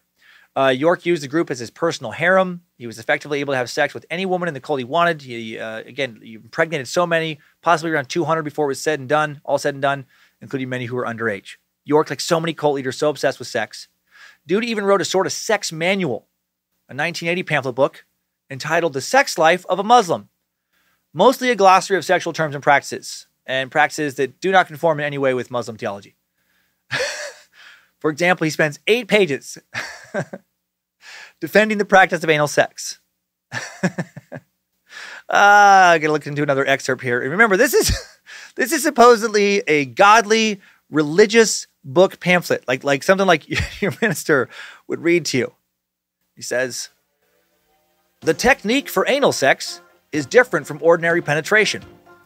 With the female kneeling, head well down, carefully lubricate the glans penis, which can be done with any type of baby oil or Vaseline. Insertion into the anus must be done gradually, not as one would do in the vagina, thrust. Place the glans to the area and press gently and steadily, while the female bears down so you can enter. Proceed slowly into her. The male can work on her breasts and clitoris meanwhile. Once tried, it may become a part of your sex menu. I love that he writes that you can work on her breasts meanwhile. You know, if you want.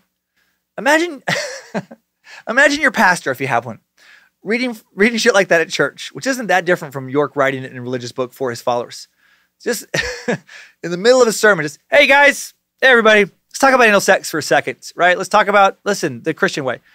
Fellas, when you're slowly pushing your baby oil dick into a lady butt, maybe throw them titties some love, you know? And remember, just because you're, a good Christian doesn't mean you can't work on that clit when you're knocking out that rear pussy door. Enjoy eating off the back page of that sex menu. Amen. Anal sex is forbidden in traditional Islam, by the way. This book has nothing to do with Muslim doctrine. I'm guessing you knew that, but wanted to make it clear. This guy's so crazy. In this same book, York also defines pedophilia, the crime that would eventually bring him down, as a white plot to destroy black children. Okay? And he sanctions polygamy. He also lists some interesting virtues Muslim women must possess, writing, always she be clean. Always she be smelling good in his Muslim sex book. Just like Allah said, ladies, always she be smelling good. You know, one of God's least favorite things is a stinky front butt. He hates false idols, adulterers, blasphemers, murderers, and stinky front butts. Not necessarily in that order. Praise be to Allah. Let's get back to some dates now. Jumping back into 1979. The AAC may have been responsible for a murder this year, or really several murders, which often leads to a cult being brought down, but not the case for the AAC. On the morning of April 19th, 1979, Horace Green drives away from his single-family brick home on Bushwick Ave, just down the block and across the street from the AAC Mosque. Horace was the founder and head of the Bushwick Improvement Society and the go-to guy for any residents who had complaints about AAC members. Horace drove 3 blocks to the community and daycare center he operated on Hart Street about 7 a.m. As soon as he got out of his car, a man jumped from a hiding place behind a dumpster, shot Horace 4 times in the back, killed him. The man stumbled past eyewitnesses as he ran away, the shooter. They told police he had a beard, knee-length black coat, black cap, and pants, silver earring dangling from his left ear. He was dressed exactly like someone from the AAC would be dressed at that time. The police investigation would stall and peter out. At first, some people, including Cora Green, Horace Green's widow, thought it would be too obvious for the killer to be an AAC member. She thought that someone was dressing up like them to throw suspicion on the group. No one could think of why Horace Green had been shot. He was a member of the district planning board, vice president of the community school board, a board member of a council that governed the area's Boy Scout troops, amongst other things. He was well liked by everyone, almost. Turns out Horace had recently used his position on the planning board to oppose the AAC's plan to buy an abandoned hospital and convert it into housing for more members. And I think that decision cost him his life. The case went cold for a while before winding up on NYPD homicide detective Bill Clark's desk. who couldn't believe that everyone had ignored what seemed like a neon fucking sign pointing directly at the AAC. But he couldn't question anyone involved in the AAC. That damn New York City sensitive site policy required that he not only make an appointment in advance to see York, but also the meeting had to take place on York's turf. Clark also had to arrange to be accompanied by a community relations officer. Due to all these obstacles, and York constantly just manipulating the system to never set up a meeting, Clark ended up closing his investigation. Then nearly 20 years later, 1998, an FBI intelligence report on York identified the person they believed to be Horace Green's murderer, one of York's most trusted aides, a member of his inner circle, Roy Savage. And this dude, cold-blooded, truly lived up to his name, savage as fuck. Gonna take a real interesting and disturbing AAC side road for a bit now. Shortly after the murder of Horace Green, Roy Savage, or Hashim as he was known in the AAC, moves out of an AAC building in Brooklyn. Gonna lay low for a while. He moves to Newark, New Jersey, takes 3 women from the AAC with him, his cult wives. Savage forces them to sell incense and oils on the streets of Newark to raise money for him. The sales allow them to live in a luxury apartment. The woman who made the most sales each day would be allowed to sleep with him that night. York taught him well. When a family member of one of the women confronted him about abusing her, Savage made that woman lick the sidewalk in front of her relatives. Yee! Dude was a real dirty motherfucker, just like his mentor. One night in September 1983, Carolyn Hubbard, one of his wives, did something Savage thought was disobedient. A fight started. Savage went into a rage, ended up stabbing Carolyn in the neck and killing her. Another woman, Jackie Cobb, tried to intervene, and for that, she gets stabbed to death as well. An 8-year-old girl named Hassa Kima, daughter of Carolyn's sister Cheryl, was there at the time of the killings. Savage yells at her to go to the bedroom while he drags the bodies into the bathroom, butchers the corpses. Cheryl Hubbard then helps with the cleanup of her sister's body. Savage hacks the 2 bodies into pieces, then packs the parts into suitcases. And then to terrorize the remaining women into silence, this motherfucker actually cooks some of the body parts in the stove, makes them eat bits of their former roommate's flesh, makes one woman eat part of her sister. To distract from the smell, he lights over 100 scented candles in the apartment. A couple days later, he loads up the suitcases, takes them down to his car. The security guard in the lobby writes in his logbook, stink, stink, stink. But beyond that, he sadly doesn't do or report anything. Savage takes the staircases to an apartment in Harlem, then proceeds to just party for a while. Who the fuck is this guy? Acting real casual for a dude with a few suitcases full of murder victim body parts in his possession. He tries to buy some drugs at the party, but the deal goes bad. He gets thrown out of a second-story window. He gets a concussion and is hospitalized. Too bad he doesn't die when he hits the ground. Meanwhile, smoke from all those candles he lit is billowing out of Savage's apartment window. Someone calls the fire department. When firefighters put out the candles, one of them notices a suitcase with weird fluids seeping out of the bottom, but doesn't do anything about it. Meanwhile, someone goes to the hospital to tell Savage that the fire department has been at his house. Savage freaks out, pulls out his IV, rushes back home wearing nothing but his hospital gown. So after seeing the strange man moving suitcases, a neighbor gets suspicious and calls the police because he goes to move the body parts again. The police then find bloodstains in the empty apartment, but no bodies. He's still getting away with it. Savage, he still has these suitcases. He hasn't thrown them in a dumpster yet. Now he takes at least one of these suitcases back to Newark, to a public housing project in Newark that's being decommissioned. 3 people on the elevator there with him. He doesn't even wait for a different elevator. He's like, yeah, I'll just get on and bring these body parts. They note the horrible smell. They don't do anything. They report it to no one. He's still getting away with this. 2 or 3 days later, residents in the apartment building complain about the smell. A maintenance man finds the suitcase, takes it downstairs, tosses it into a dumpster. There it pops open. And finally, someone's like, holy shit, there's body parts in there. I should probably call the police. Finally, authorities are notified. Detective Eustace from New York PD is brought in. He tracks down Cheryl Hubbard and Cheryl's daughter to a neighborhood in Morningside Heights called Little Newark. People there tell him about the AAC in Bushwick. They also tell him that the women of the AAC are basically being held as sex slaves and that Dwight York is their pimp.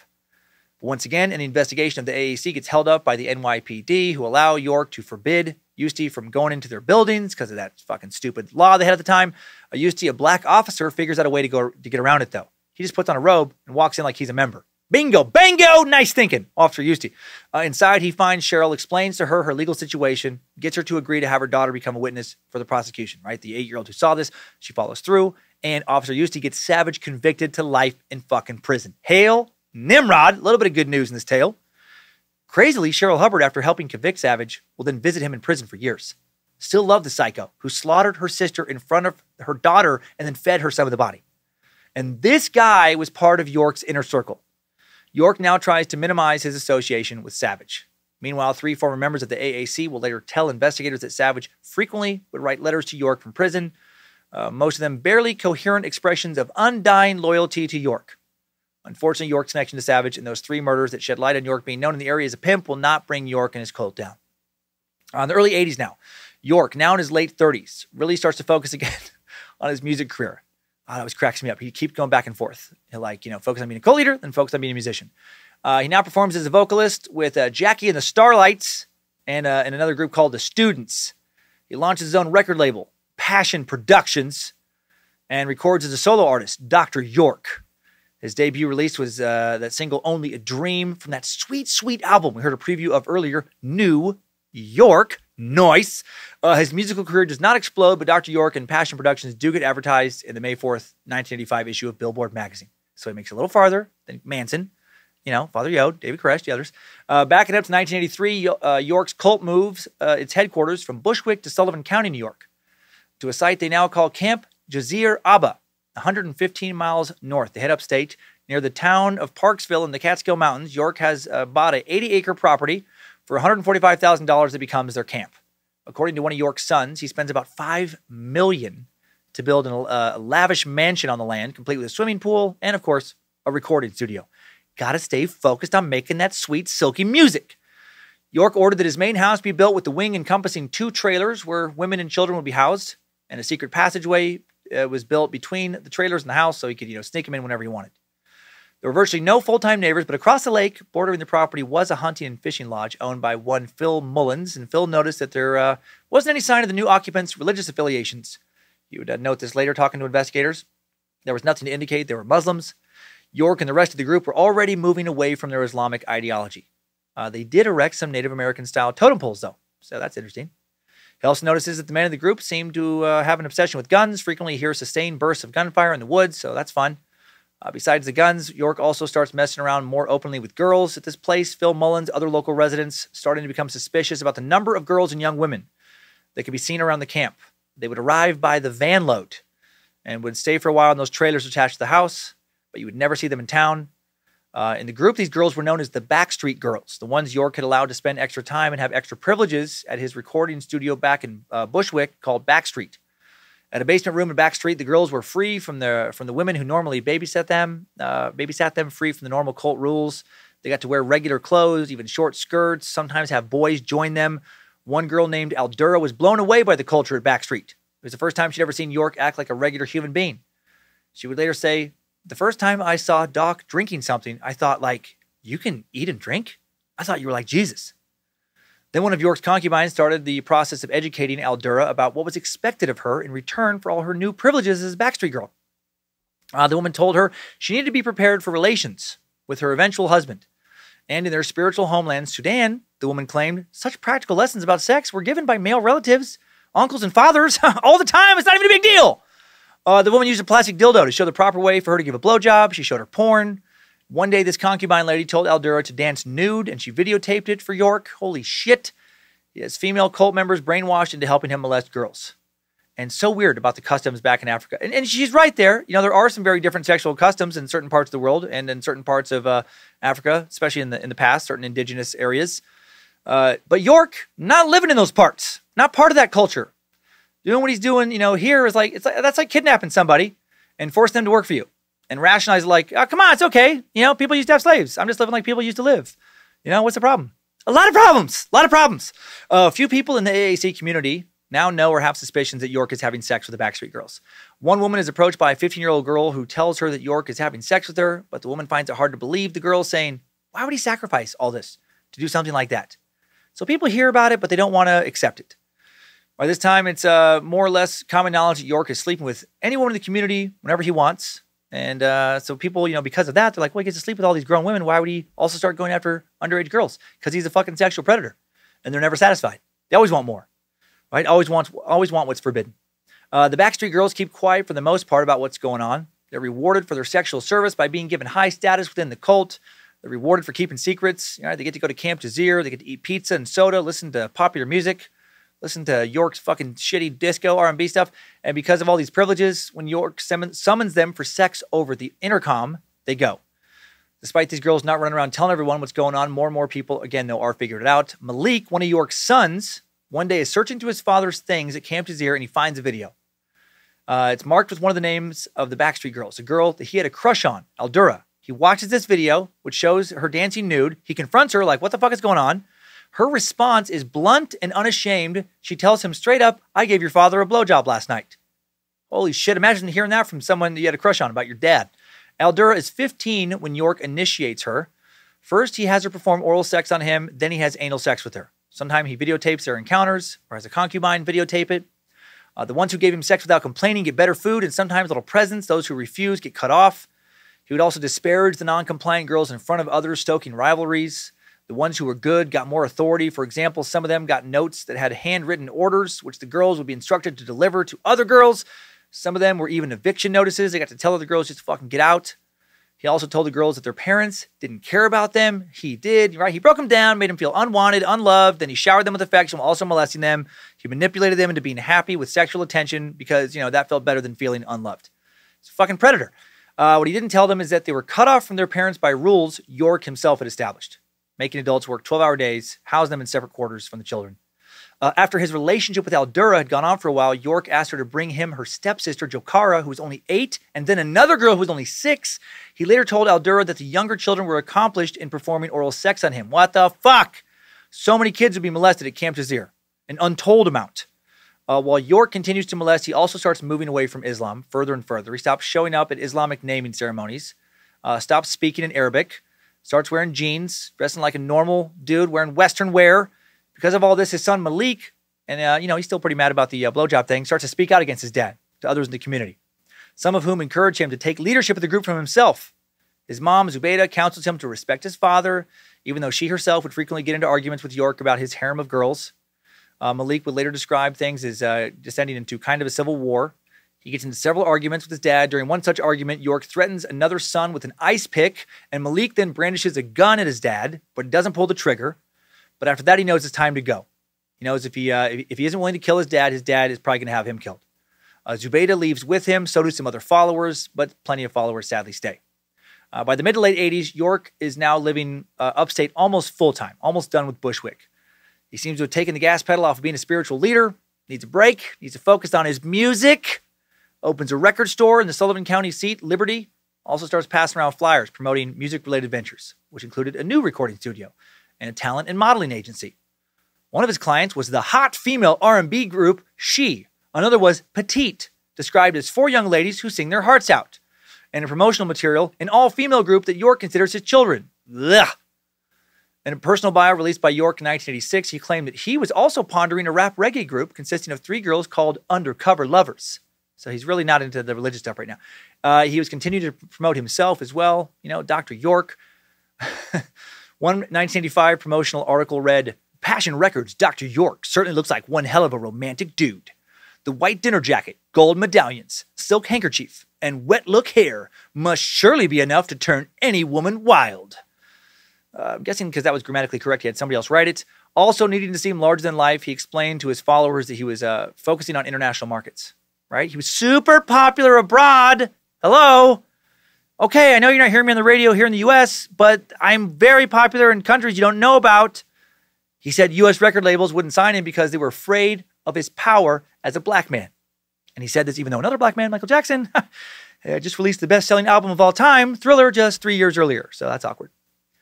1988, York's criminal history gets a little update. Not much, but he's convicted of obtaining a passport with a false birth certificate. Sorry, U.S. Customs. It's so hard to keep track of what's real when you've lied so much about who you are. Dwight York changes his name legally in 1990, again, to Isa al-Hadi al-Mahdi. He's back with the Islam, kind of, not really. He starts to, in the late 80s, starts mixing in ancient Egyptian and Native American themes into his pseudo-religious fucking nonsense, into his book pamphlets. Changes his name a few more times. It's real schizophrenic time for the cult. Everyone's having a hard time keeping track of what the fuck they're supposed to believe in right now. The glue keeping this batshit crazy cult together is the unrelenting theme that never wavers of black supremacy. Sometimes you might be worshiping an Egyptian god, sometimes a Muslim god, sometimes a Christian god, sometimes American Indian gods. Sometimes, you're worshiping, York himself. You might not know what's coming next, but you always know that white people are devils and that you're the fucking best. A move to Georgia starts being discussed. Soon York's cult will enter their final incarnation, the United Nuwaubian Nation of Moors. York also keeps collecting wives around this time. In 1991, a young woman who would come to be called Badra had some time to kill while she waited for a bus in Liberty, New York. She went to York Records, his music store. There was a poster of The Love Doctor on a wall. And in the back of the store, what? Oh my God, The Love Doctor is here in the only store that has a poster of him on Earth. The manager approached her and said that the Love Doctor wanted her number. But Badra, she didn't give it to him. Not right away. She's 20. She's the mother of a 2-year-old and a 4-year-old. She's too busy for dating. But then a couple weeks later, she keeps thinking about the Love Doctor. She reconsiders. She gives the store manager her number, and York gives her a call. And for a while, she works at the record store. She dates Dr. Love. But then business declines, and York tells her he can't afford to pay her anymore. But he can't afford to marry her. He says she'll become wife number 19. Not kidding. That's a sales pitch. Listen, baby, you're going to become my wife, number 19. I wonder if he says that last part quiet. Baby, I love you so much. I want you to be my wife, number 19. God, I can't wait till we're married for the 19th time. He says that she'll be number 1 in his heart. What a romantic sales pitch. Badr takes him up on it. She and her daughters move to Camp Desir, and then she slowly comes to realize she's not number 1. She's definitely number 19. She's one of a faceless harem of women who sleeps in rooms taken up with stacks of bunk beds. She works long hours as a seamstress while her kids are babysat by other women. Around this time, late 1991, early 1992, the country life starts to disagree with York. Sullivan County authorities start to get a little more suspicious of him than those in Bushwick had been. He's getting frustrated with authorities that he can't build whatever he wants on his land. And once the county takes him to court on some illegal construction and, has an order put in to stop illegal construction, he's also facing a tax bill in the neighborhood of $200,000. He doesn't want to pay it. So now he wants to get out of Sullivan County. But where to go? He can't return to Brooklyn. The FBI down there is starting to investigate him for a variety of claims of various criminal activities. He also has some debts associated with Brooklyn businesses that are growing and more disagreements with some of his cult members who don't care about his music career. In late 1992, he tells one of his many wives to start looking for properties in and around Atlanta.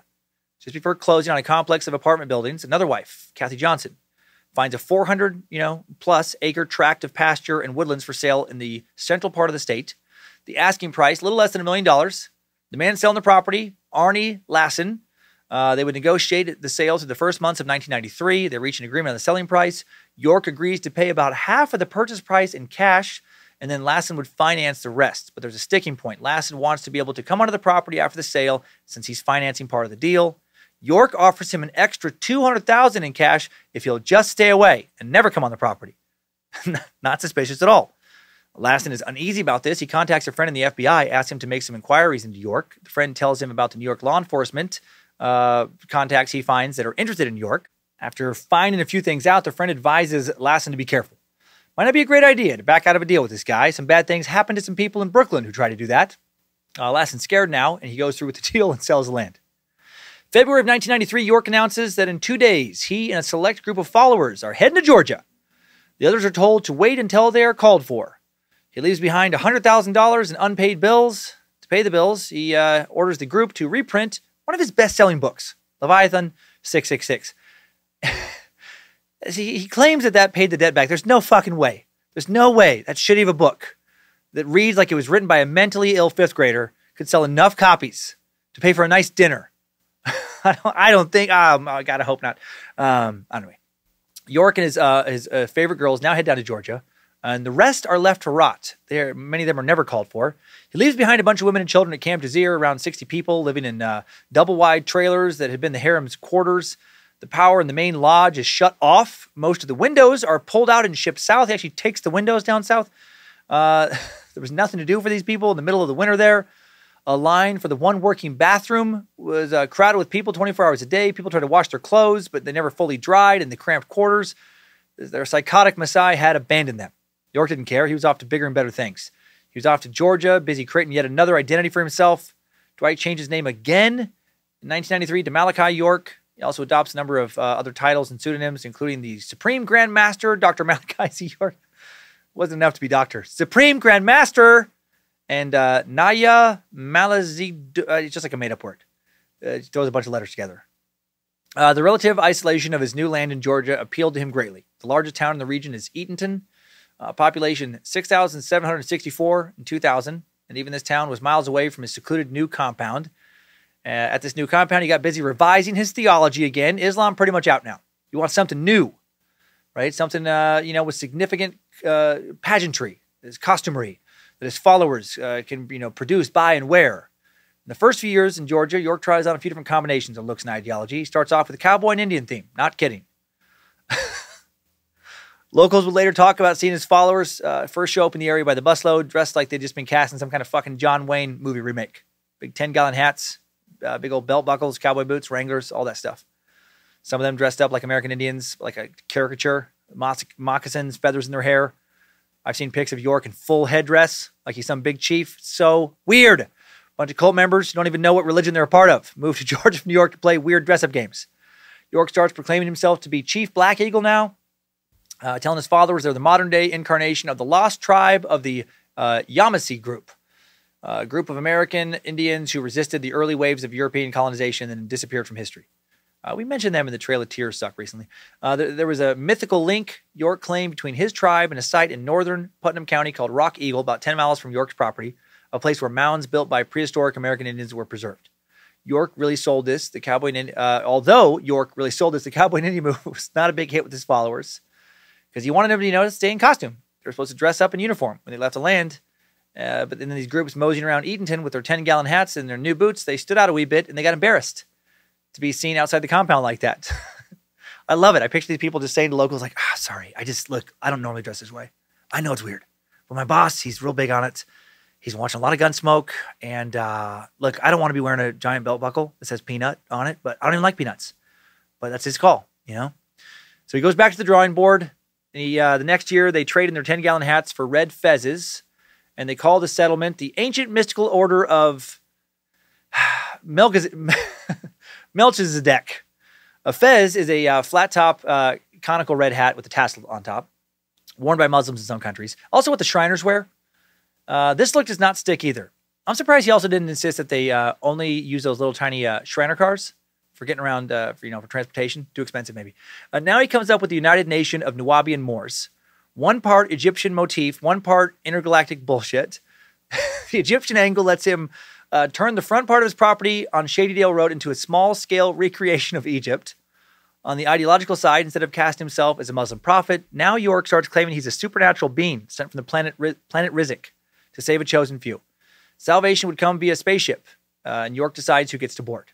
York, of course, gets to quickly writing some new pamphlet books to build out his new ideology. One of his followers, former Backstreet Girl, hands over $100,000 from a car accident settlement to pay for the printing. The new tome is called The Holy Tablets, and the woman who helps York write it essentially goes to some bookstores, buys a bunch of New Age books, and then copies random paragraphs word for word. There's a ton of plagiarism in it, but he does add some new stuff. The planet Rizk shit he comes up with on his own. He states that he comes from a planet called Rizk in the great galaxy of Ilium. I mentioned some of this stuff earlier. He describes a war on Rizk that happened when Humbaba, a type of warring being, attacks Rizk with a shield depleter, and the bomb causes the natural atmosphere of Rizk to, deplete, because that's what shield depleters do. They deplete things. You get it.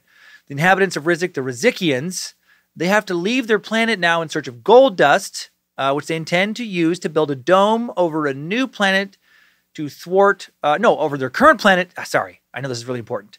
To thwart future attacks. Because, that's what gold dust does. It helps you build a space shield. Anyone who's ever built a space shield knows that. Like me.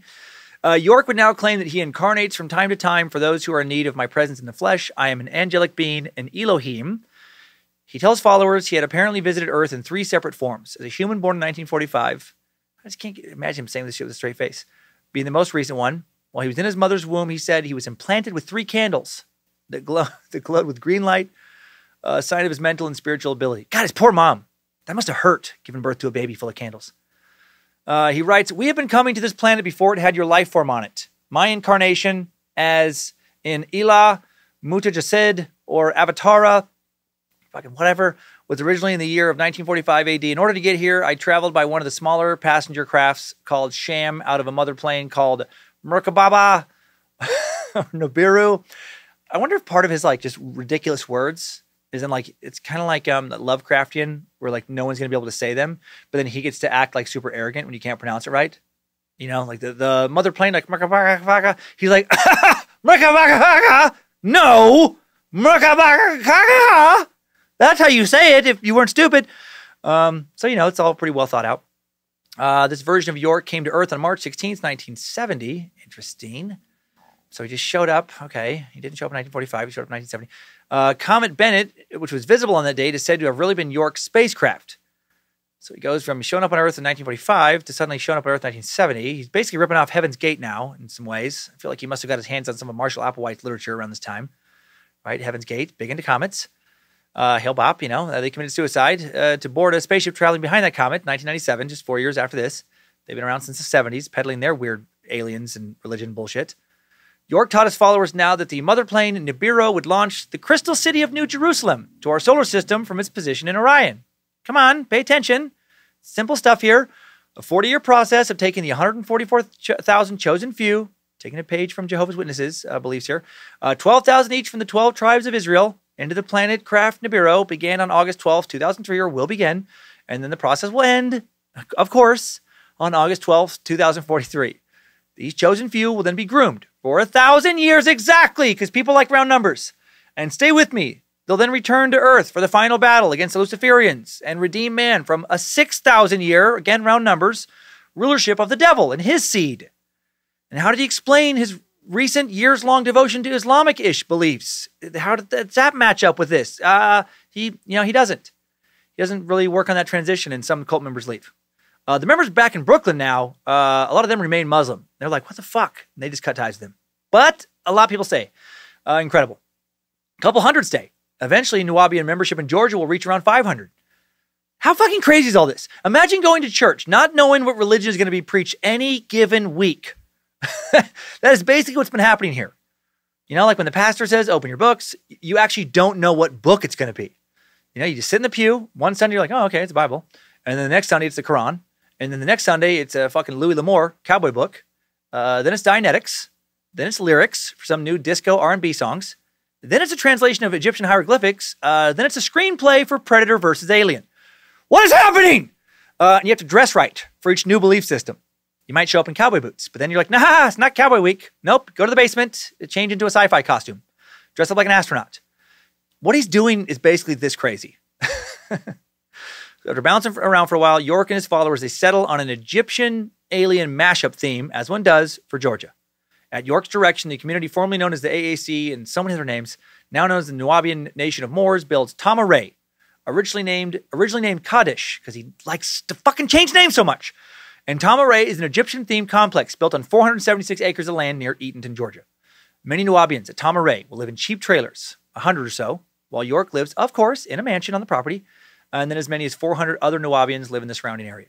Let's explore how ridiculous this place was for a sec. The surrounding area around Shadydale Road, where Tama-Re's entrance was, populated by dairy farms, an auto salvage yard, a couple of modest residences. If you're driving there, you'd pass by farm after farm. Then suddenly, you'd come around a curve in the road, you'd see two 40-foot-high pyramids, one black and one gold, next to an enormous obelisk, and painted statues of various Egyptian deities. 40-foot-high pyramids out in the middle of Georgia farmland. That'll get your attention. That'll get the neighbors talking. York would charge Nuwaubians $25 a year for their Nuwaubian passports, which allowed them to enter and exit this compound. There was a network of chapters and bookstores called All Eyes on Egypt, bringing in cult funds around. Also at this time, members continued to raise money from begging, holding jobs, giving their money to York. Inside his weird Egyptian compound, people could mill around, eat, shop, explore. Children could ride on the Little Egypt choo-choo on the public part of the property. Yep, he has a small train on the property for kids, because why not? The women who lived and worked at Tama-Re would wear flowing white robes edged in royal blue. A few yards away from the highway, visitors would approach a 20-foot-high arched entrance gate with armed guard shacks just inside. The arch was coated with sandstone, colored drivet, basically every inch of which was covered with Egyptian pictograms and illustrations. Visitors had to pay to enter, and they would drive their cars to the gate up a driveway lined with dozens of 10-foot-high statues of Thoth and Anubis, and at the top of the driveway was a 10-foot-high ceremonial platform. The cars would park on a grassy hillside, then the visitors could roam the park. Inside one of the pyramids was a gift shop stocked with some of the hundreds of books York claimed to have authored. The covers printed on slick paper, insides printed on cheap, thin paper like the kind found in comic books. The prices ranged from $5 to $25. You could also get T-shirts. You could even get action figures of York, which went for $50. You could buy all sorts of shit. But not with American money. Things at Tama-Re could only be purchased with Tama-Re money. Visitors would have to change their real money at the rate of $500 US for $550 Tom Array dollars, right? And then the Tom Array dollars would be adorned with pictures of Dwight York. He took this shit so far. The upper floor of the pyramid had been set up as a cafe. The other pyramid, the black one, was the religious centerpiece of the park. It was surrounded by a concrete plaza on which a wooden maze had been constructed. And visitors would meditate or pray as they wandered through this maze. And then the loudspeakers would play a mix of New Age music and like Native American chants and Buddhist chants and fucking whatever, because anything goes. And the major tourist attraction was Club Ramsey. It would get shut down in 1998 by the Putnam County Sheriff's Department because it did not have a license to operate as a nightclub or sell liquor. Does your church have a nightclub that sells liquor? No? Well, then I guess York's religion was more fun than yours. Guests in that nightclub played a shit ton of York's disco music. The exterior of the building, like the other buildings at the park, covered with murals of pharaohs and their chariots and on the hunt. Inside most of the 50 by 100 foot building was a red cement dance floor. There was a circular red velvet covered divan in the middle of the dance floor where dancers could sit. In the middle of that, a red velvet cone rose to the ceiling, on top of which was a statue of King Tut. On the wall behind the main stage was a mural depicting the ancient city of Thebes. In the middle of the wall, he's way into Egypt right now. In the middle of the wall was a wheel with red lights running around the perimeter and along the spokes. The ceiling was painted black, scattered with day-glow stars. Very over the top. The club was also packed with hundreds of thousands of dollars of state-of-the-art electronic gear. Generators needed to supply enough power for it all. Next to the club was the Hathor recording studio. Still trying to become a music mogul. I wonder how many Egyptian disco R&B tracks he recorded that are lost in a vault somewhere. Scattered behind these buildings, a dozen or so trailers where somewhere between 100 to 150 full-time Tom Array residents live. Most of the trailers had no AC. Off the main street was a driveway that led down a hill to the property's main house. The house had an exterior of fieldstone and dark brown wood, making it look like a hunting lodge. And it was a hunting lodge of a kind. He was definitely on the hunt. Most of York's big main house was converted into offices where York's concubines worked 16-hour days, keeping his mail order business and his network of bookstores and schools operating. Yes, he had a mail order business and bookstores and school somehow. Beside the main house was, in addition, York's quarters. On the main level was a large glass window where he'd watch women work in the office area. On the second floor was the largest of his private chambers. The floor of the octagon-shaped room, carpeted wall-to-wall with a leopard skin pattern, beige with white stripes, large four-post bed with a canopy, curtains of black and gold. The adjoining bathroom had a big-ass black marble jacuzzi. There was a black ceramic fireplace in the bedroom. In the corner of the room, a spiral staircase carpeted in the same leopard print. Led upstairs. At the base of the staircase was a sign, "Do not go upstairs." Gosh dang, wonder what's going on up there.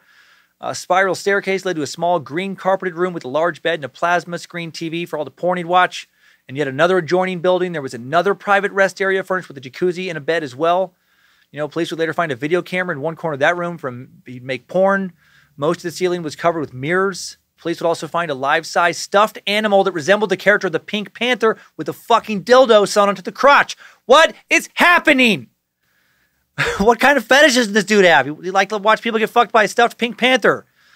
Oh my God, of course, the Pink Panther with the dildo would later become evidence.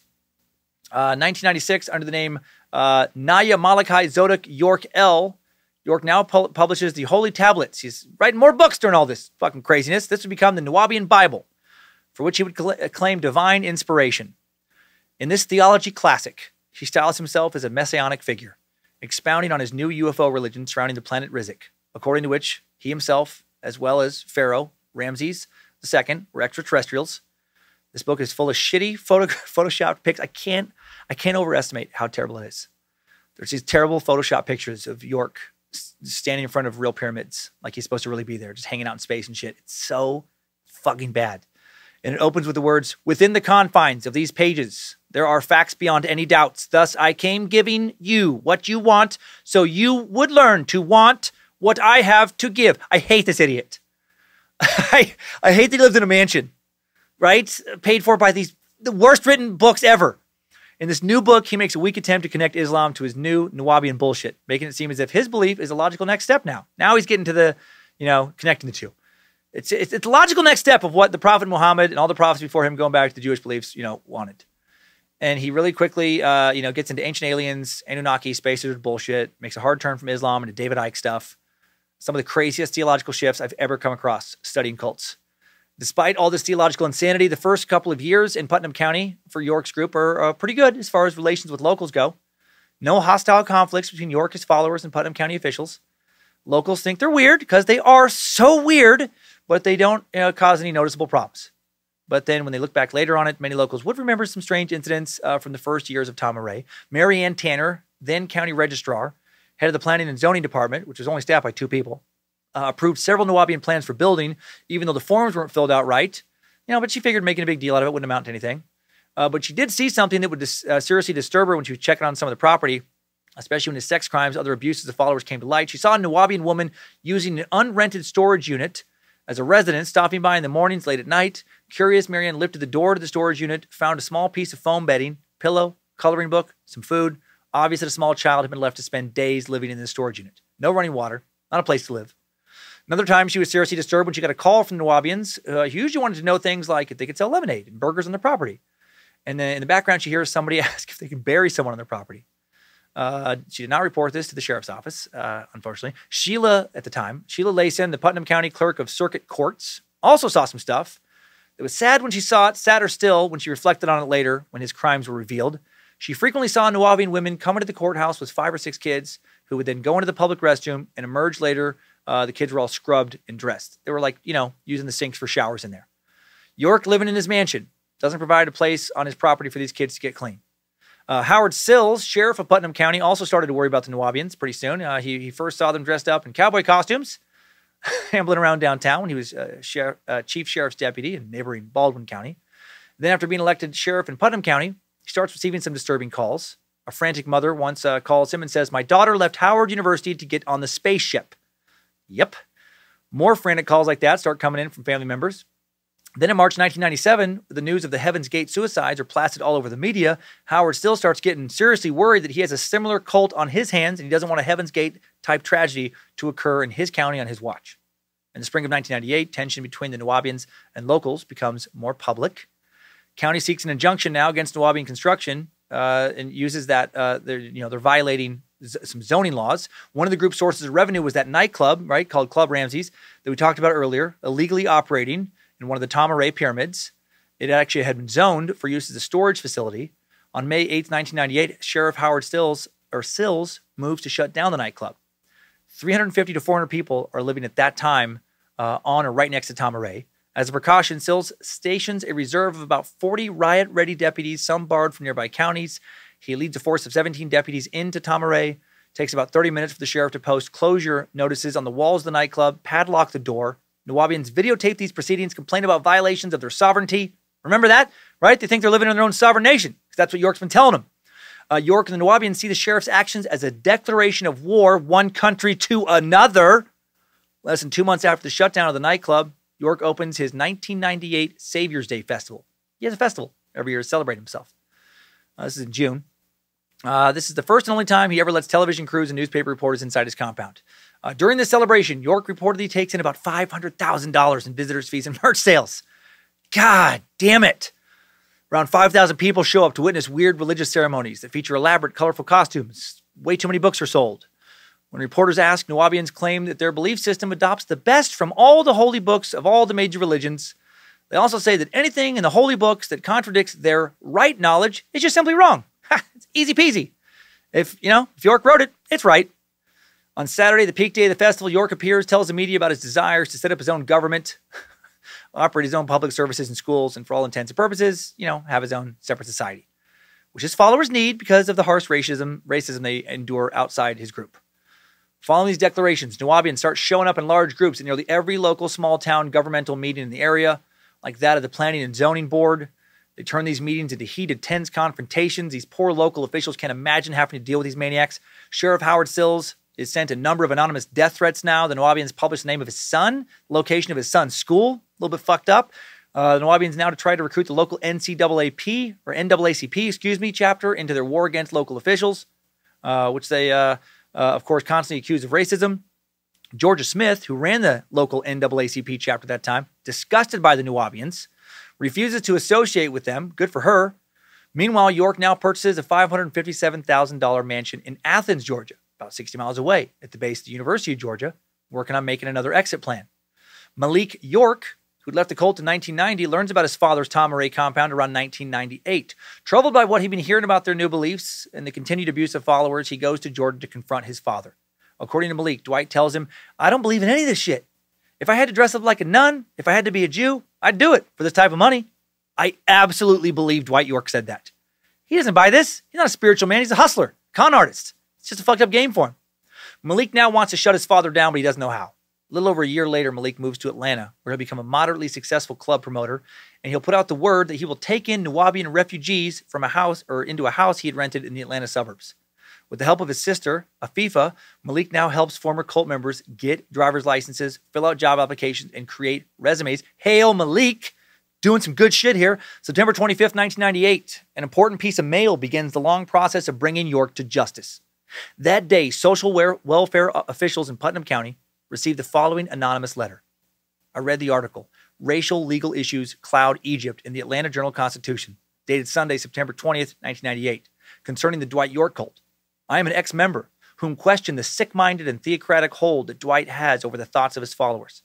Recently, Dwight has been becoming God himself to veteran members, subsequently exercising more divine rule to do whatever he wants to young girls below 16 years of age, young boys in the same age group, and a herd of concubines over a wide variety of ages that he stables on the property for free labor and sex. These facts, until very recently, were very closely guarded secrets. Even amongst the residents of the compound, few knew how often and with which adopted daughters York was having sex. Well, now they are pregnant. Some of the concubines are so young that his sexual perversions have surpassed being criminal. Because they are loyal to him, they may well deny these things, but science will not tell a lie. Children with children should be tested for paternity. Girls that are now 18 years old, that have children more than 5 years old, are examples of who Dwight York really is to the compound members, an abuser. Of course, the young girls who are not pregnant yet should be tested for sexual tampering. Children's services will surely find that they have been penetrated by a full-grown male. No men in the compound are allowed unsupervised communication with Dwight's concubines, unless he is the law, an outsider that York has to impress or deceive, or a relative of the girls in question. Strangely enough, many support the abuse, and a very skillful line of questioning is necessary to first establish that there was not any prolonged, unsupervised exposure to any of the other compound's males that York may try to pawn. His twisted affair will be unmasked. Once, when the GBI, Georgia Bureau of Investigation, went to the compound, he was informed beforehand that they were coming, and busloads of young boys and girls were temporarily shipped to Macon, Georgia, to mask the overcrowding and rape.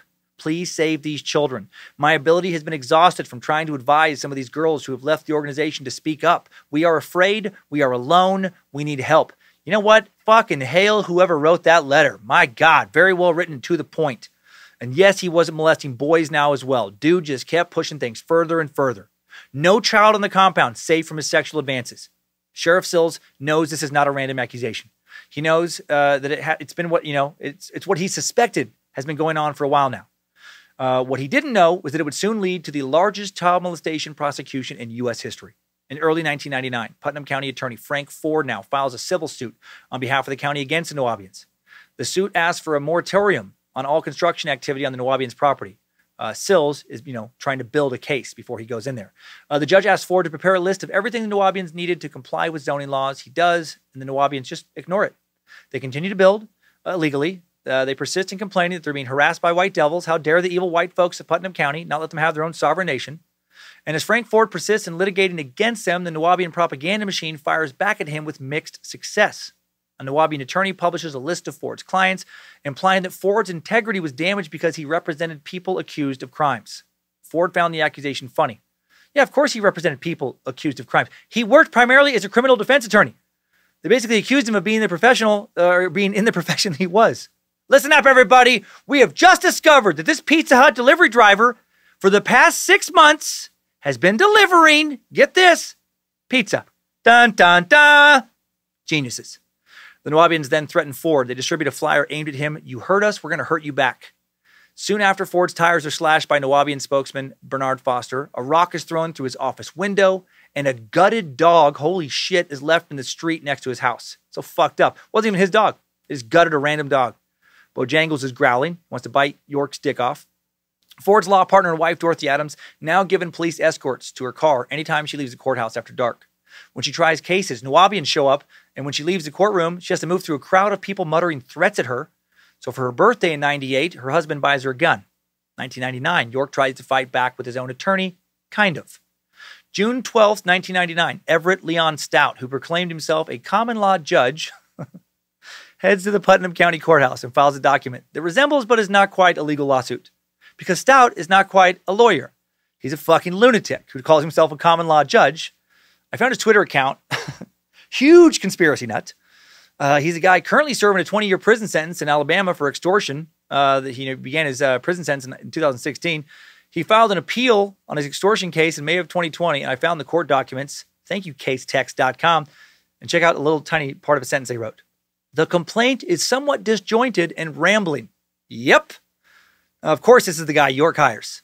Stout's complaint lists 13 defendants, including Sills, Frank Ford, Dorothy Adams, several of Sills' officers. Something Stout calls the Electric and Power Company, even though there is no entity by that name in Putnam County. Guy's a fucking idiot. He's threatening to sue an organization that does not even exist. York really puts the legal A-team on this case.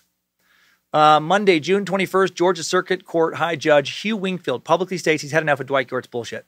His hide-and-seek games, and when York doesn't show up to a contempt of court hearing about the zoning issues at Tamaray. Wingfield instructs York's fake attorney to have him be present the following Tuesday, June 29th, and if he doesn't show, he's going to be arrested and put in jail. In response, the Nuwaubians hold their own press conference, claiming they're being framed by white devils. Not long after this conference, they have their 1999 Savior's Day Festival. And this is awesome. This fucking no one shows up. It's shit. The crowds are small and depressed. Things are crumbling for these morons. York then shows up on June 29th, appearing in the courtroom, wearing a black fez, all-black outfit, accented with gold jewelry. Protesters as cult members are outside, getting drenched by a violent thunderstorm. 2 hours later, York emerges to his followers and tells them he's taking a deal. Essentially, it meant he would cooperate better with county officials. He legally now transfers the deed to Tamaray to 9 of his followers, so the property won't be in his name, and the county can't, prosecute him for future infractions. So I got to give him some props there. That's a pretty smart legal maneuver. He's avoided serious legal trouble for the moment.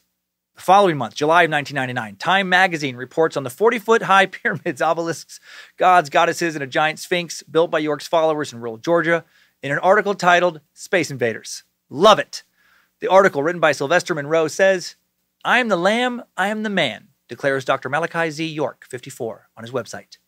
I am the supreme being of this day and time, God in flesh. And by the way, says the native of the planet Rizik, a spaceship is coming on May 5th, 2003 to scoop up believers. The believers have been making quite a spectacle in the tiny town of Eatonton, Georgia, seat of the not much larger Putnam County. There, the man born Dwight York of Sullivan County, New York, decreed the founding of Tamaray, Egypt of the West, a 19-acre evocation of the ancient land, complete with 40-foot-high pyramids, obelisks, goddesses, and a giant sphinx.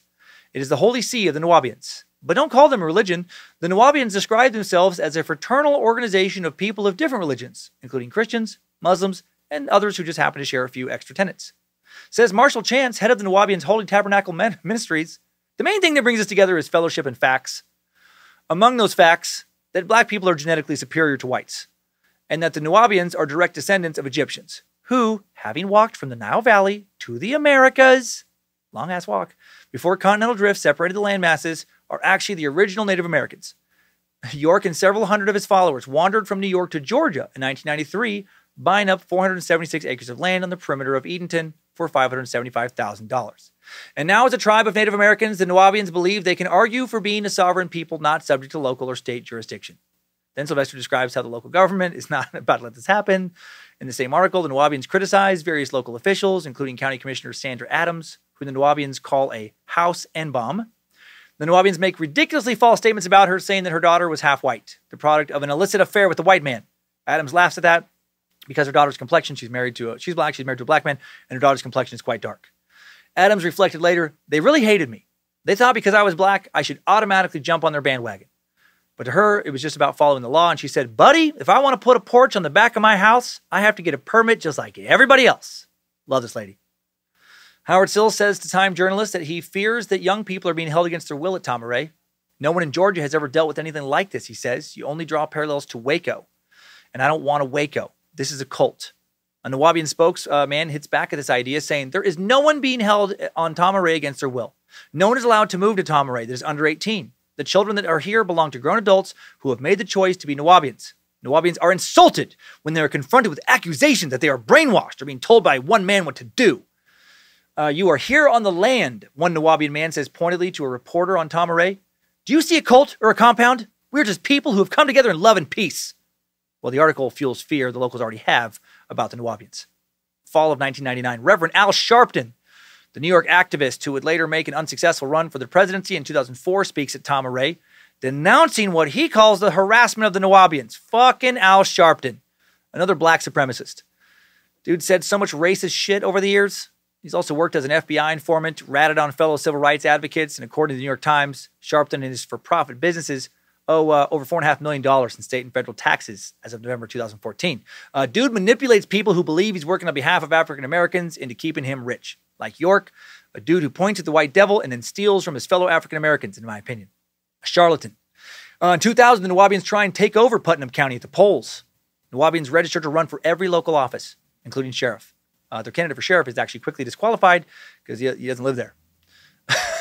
Marion Tanner, acting as a county registrar, notes that about 150 registered voters who were Nuwaubians had registered under false pretenses, like listing 28 people living at the same address. There was a court hearing over the removal of the voters. The Nuwaubians showed up to protest, claiming this was a violation of their civil rights. Of course, they couldn't produce any documentary evidence to say they lived at the addresses they claimed to. The judge ruled in favor of Putnam County in 120 out of 150 of the disqualifications. The Nuwaubians are, more pissed. Meanwhile, around 2000, Ramilla, a little girl, secretly escapes Tom Array with the help of her father, Assad, who had left the cult years earlier. And when he picked her up, he noticed something was wrong. Soon he overheard her talking about the abuse she suffered at the hands of York, takes her to the Orlando office of the FBI. It would be Ramilla's testimony that would start the wave of children and adults confessing what Dwight York had done to them. The Savior's Day Festival in 2000, even a bleaker affair than the 1999 festival. Less people show up. Dwight York now fighting authorities in Athens who are trying to get him to stop constructing illegally. He just can't stop not getting permits. He tries to start up something in Macon, Georgia now. His version of a Masonic lodge, something called the International Supreme Council of Shriners. He just fucking keeps changing things and moving around. April 2001, Reverend Jesse Jackson shows up, presidential candidate in 1998. He comes to Tom Array to also talk Dwight York up, extol his virtues. Fucking Jesse Jackson! Talking to a dude who's been aggressively racist for so long. And Jackson knows that. That's a fucking dick move. Memorial Day weekend, 2001, Dwight's son Malik now drives with a group of 5 former Nuwaubian women for a weekend in Miami. In Miami, the group tells him what had happened to them during their time in the cult. A short time later, Sheriff Howard Sills picks up the phone, hears a man say, "I know the whole deal on York. I'm ready to tell everything." The man identifies himself as the son of Dwight York. Hail Nimrod, and here we go. The two would meet the next day at the FBI offices in Atlanta. Malik brings a woman who'd been one of York's favorite concubines, Bashira. Bashira had been born into the cult, and at the age of 13, this poor child had been ushered into York's room for her first sexual experience. The older woman who was training her was performing oral sex on York when she walked in. York snapped at Bashira to come do what the older woman was doing. York demanded, "Am I just a guinea pig here? You're just sitting there, Take your shirt off. Don't be scared. I'm not going to bite you." She would eventually have 2 children by York. Fucking predator. Her story, the name she gave, the details of everything that happened to her, it gave Sills so much ammo to start building a bigger case against York. The floodgates are opening. 2 female FBI agents now, Joan Cronier, based in Atlanta, Jelaine Ward, based in Macon, they start interviewing more former members. They do it slowly and discreetly, worried that word's going to get out and York's going to flee, make it to Africa or someplace. They want to build a slam dunk case against this slippery son of a bitch. Victims tell them shit like how York, when they were children, would tell them they were going to go to heaven if they'd have sex with him. A girl named Ariba was asked how many children she witnessed having sex with York, and she replied, everyone. She listed about 20 names. She'd been coerced into having group sex with children as young as 7 or 8. At just 8 years old, a girl named Jokar had been exposed to pornography. Once she moved to Georgia, York started having anal sex with her. Jokar's brother, Rafiq, also used in York's sex games. York's concubines took him into a room when he was around 8 years old, started performing oral sex on him. When York came into the room, he undressed and watched. After the move to Georgia, older boys started approaching him, touching him sexually. He performed a variety of sex acts with York, concubines, older boys, all kinds of shit before he was, or when he was 8 years old. What the fuck? He's molested everybody. In late 2001, York still has no idea the law is about to shut him down. He's still scheming. He books a banquet room at a fancy Manhattan hotel that year and invites a group of his biological children to a dinner party. One of his daughters, now working with Malik to rescue victims secretly, Afifa, she goes. It turns out the dinner was a ploy where he just asked his children for money. He was having some cash problems. He wanted to pick up with them and start over and just, have them give him a bunch of money. He tells his children, whoever gives the most money will be in control. Like as in the cult when he's gone. And then after the dinner, he tells his daughter Afifa, you'll have to sleep your way to the top. What the fuck? She leaves. This guy related to Fred West. In the spring of 2002 now, investigations by federal officials on York continue to ramp. They're being very careful because of Waco. Had the feds not received so much backlash for the raid on Waco, they would have already raided Tama Ray. Officials start planning to arrest York, raid his compound in a way that will avoid a deadly siege or standoff. Putnam County inspectors have been turned away by armed Nuwaubian guards in the past, so it's possible the situation will escalate if they don't handle it properly. May 8th, 2002, York and his most trusted wife, Kathy Johnson, finally arrested off the Tama Ray property on 4 counts of transporting minors across state lines for the purpose of illegal sex. Hail Nimrod, you piece of shit. Authorities waited for them to drive off the compound before nabbing them secretly, and then later that day, before his followers could figure out what the fuck was going on, 300 law enforcement officers, including agents of the FBI, Bureau of Alcohol, Tobacco, and Firearms, several local sheriff's departments, they all stormed the compound, meeting no resistance. It's fucking big time, right? They got major assault vehicles going in through the main gate. They got helicopters, people fucking propelling on cables down from that. They're showing a big show of force, not fucking around. They planned this for months. FBI agents quickly distribute food and water to malnourished Nuwaubians once inside. They find a stockpile of guns, the sexually explicit Pink Panther doll, a suitcase of cash in York's chambers, so many dildos, vibrators, fucking child porn, everything. They also find 5 children who were taken into state custody because they've been named as possible victims. 4 of the kids later found out they had STDs already. The law enforcement officers had been terrified of another Waco, but it was a flawless raid. Most of the officers home before dark. On May 16th, 2002, a federal-level case charged York with racketeering, transporting children across state lines for the purpose of sexual intercourse. The case was built on 4 trips to Disney World. Fucking Disney got him. Good job, Roy Disney. The Florida-Georgia state line being the operative sex trafficking boundary. York's attorney was Ed Garland, one of Atlanta's best-known defense attorneys. For some reason, he didn't use Everett Leon Stout again. That's weird. He didn't use that fucking common judge or whatever nonsense title he had. Maybe he was unavailable because he was probably in prison. Bond for York is denied. The Putnam County grand jury convenes in the summer of 2002. In a separate state case, York is indicted by a grand jury on 120 counts. 74 counts of child molestation, 29 counts of aggravated child molestation, 1 count of rape. Later, when more witnesses come forward, the counts are amended to a total of 177. The case was actually much more massive, as I mentioned earlier, but because molestation had been going on for years, but they didn't want the jury to have to deal with so many cases it would seem made up. Also, hundreds of additional cases would bog down the legal proceedings for years. Dude had literally committed too many evil acts for the court system to be able to properly process in a reasonable amount of time. Defense attorney Ed Garland tries to get York a plea deal. In the deal, York will plead guilty to 77 state charges on January 24th, 2003, day after pleading guilty to a pair of federal charges, in exchange for a 15-year sentence. That will account for both state and federal charges. York pleads guilty.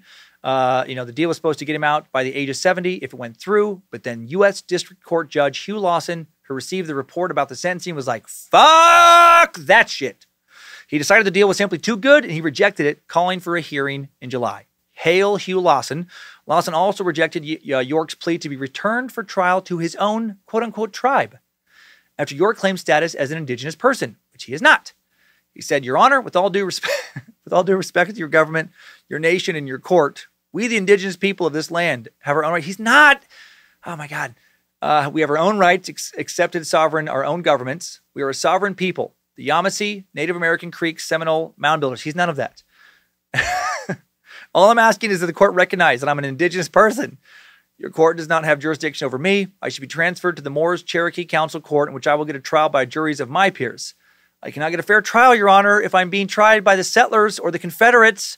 I have to be tried by Native Americans as a Native American. That's my inalienable rights. It's on record. And the judge is like, shut the fuck up. The judge pays it no attention because it's all nonsense. Oh, my God.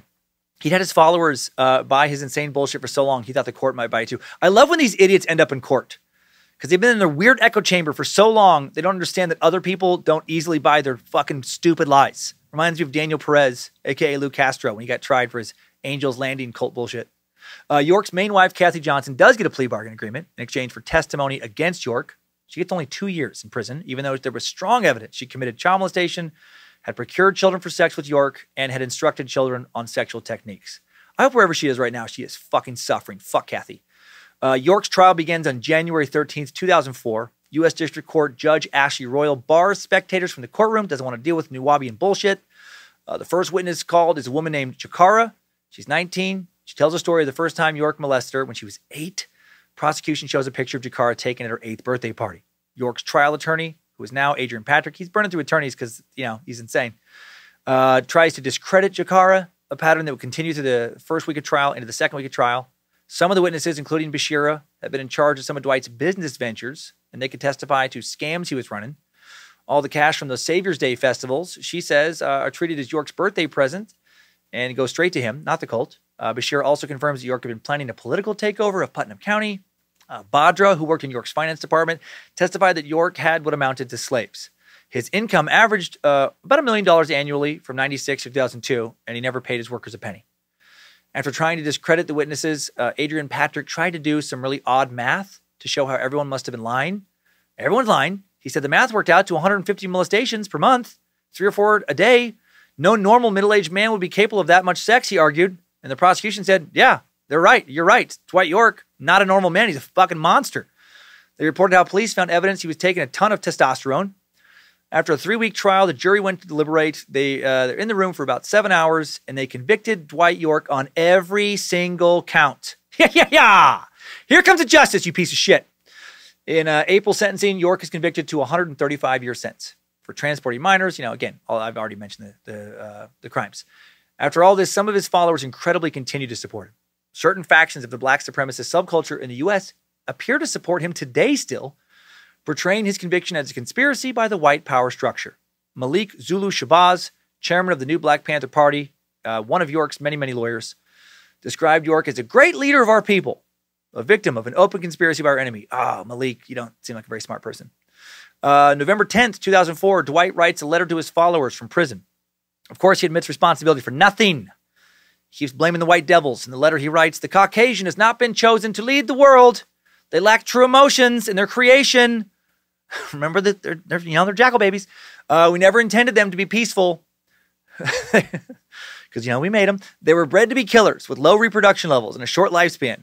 What you call Negroid, no one says that word, but you, York, was to live 1,000 years each and the other humans 120 years. But the warrior seed of Caucasians is only 60 years old.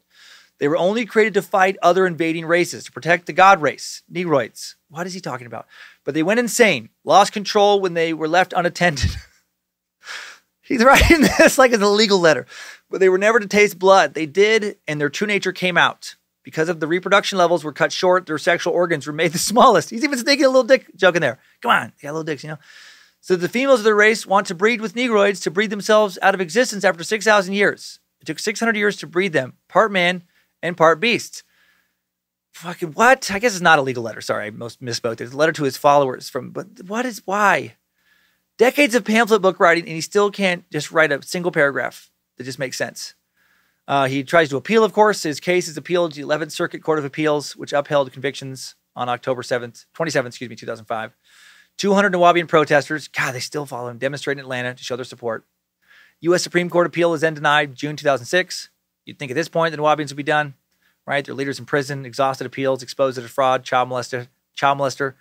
But instead, like cult members do, they just keep rationalizing everything, often in very interesting ways. York's followers have asserted a number of defenses, some of them very creative, including that their leader, Malachi Z. York, who was charged and convicted, is not the same person as Dwight D. York. Listed in court documents as the defendant. One of York's sons is named Dwight, and sometimes the claim is made that it's York's son, not York, who should be the real defendant. His son did all this, and everyone's mistaken. They got the wrong guy. Others say that York was set up by his son Jacob in coordination with Al-Qaeda-linked American mosques jealous of York's influence among black Muslims. That's why all those girls testified against him. Another claim was that since 1999, York has been a consul general of Monrovia, Liberia, under appointment from then-President Charles Taylor. They argue he should be given diplomatic immunity from prosecution and extradited as a persona non grata to Liberia. And officials have not accepted this claim, obviously. 2009, Nuwaubians tried to get York out of jail by sending false documents to his maximum security prison, as if the people who were working there were just going to read it and be like, oh, fuck, we got the wrong guy, let him out. August 26, they just threw him in the trash. August 26, 2009, 300 people congregate at a federal courthouse in Macon, Georgia, to support yet another appeal. So I guess he didn't exhaust all of them, filed to get York out of jail. As recently as 2018, then 74-year-old York, still up to his old tricks. December 14, 2018, news outlets report that Dwight D. York filed a lawsuit in Macon's U.S. District Court demanding compensation from various government agencies. His 3-page suit argues that he is a Native American as if 23andMe doesn't exist. And the U.S. legal system has no jurisdiction over him. Dude just won't quit. He writes, I am not or never have been part of this corporate state or their judicial system. The reason I'm asking for the amount of money damages is because I think a message should be sent to everyone in North America. What are you even talking about there? Like, it's not one big country. That you should not rape, murder, pillage, or do treason, sedition, involuntary servitude, slavery, terrorism, fraud, extortion, grand theft, robbery, conspiracy, and racketeering against a Native American Moor. His law cites an 1871 law that allows people to sue local governments for civil rights violations. And he says, I'm looking for compensation from Title 42, Statute 1983, in the amount of $2 billion. $2 billion. I wonder if any part of him thought he might get that. Like, is he that fucking crazy? Probably. They're going to be like, all right, York, you found Title 42, Statute 1983. Good job, buddy. We didn't think you could do it. You're free to go. There's $2 billion that have been deposited in your account. Happy kid fucking, you son of a bitch. York submitted several attachments to his lawsuit, including several documents arguing that he's not under jurisdiction of U.S. law, a form granting power of attorney to a Michigan man, and a manila folder simply marked, you have 20 days to comply. I'm sure officials were like, oh, we got to hurry and answer the York. We only have 20 days. As defendants, his suit names the Macon County Police Department, which doesn't exist as an agency under that name, Bibb County, State of Georgia, FBI, and Unidentified Sheriff's Department, just, whatever Sheriff's Department happens to be around there, and Judge Royal, who has nothing to do with the case.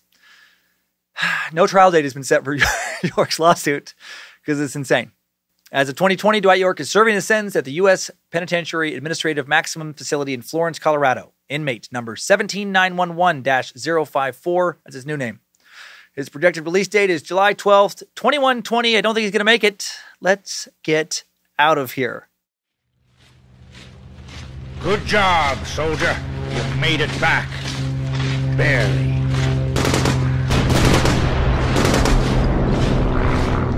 Dwight York, huh?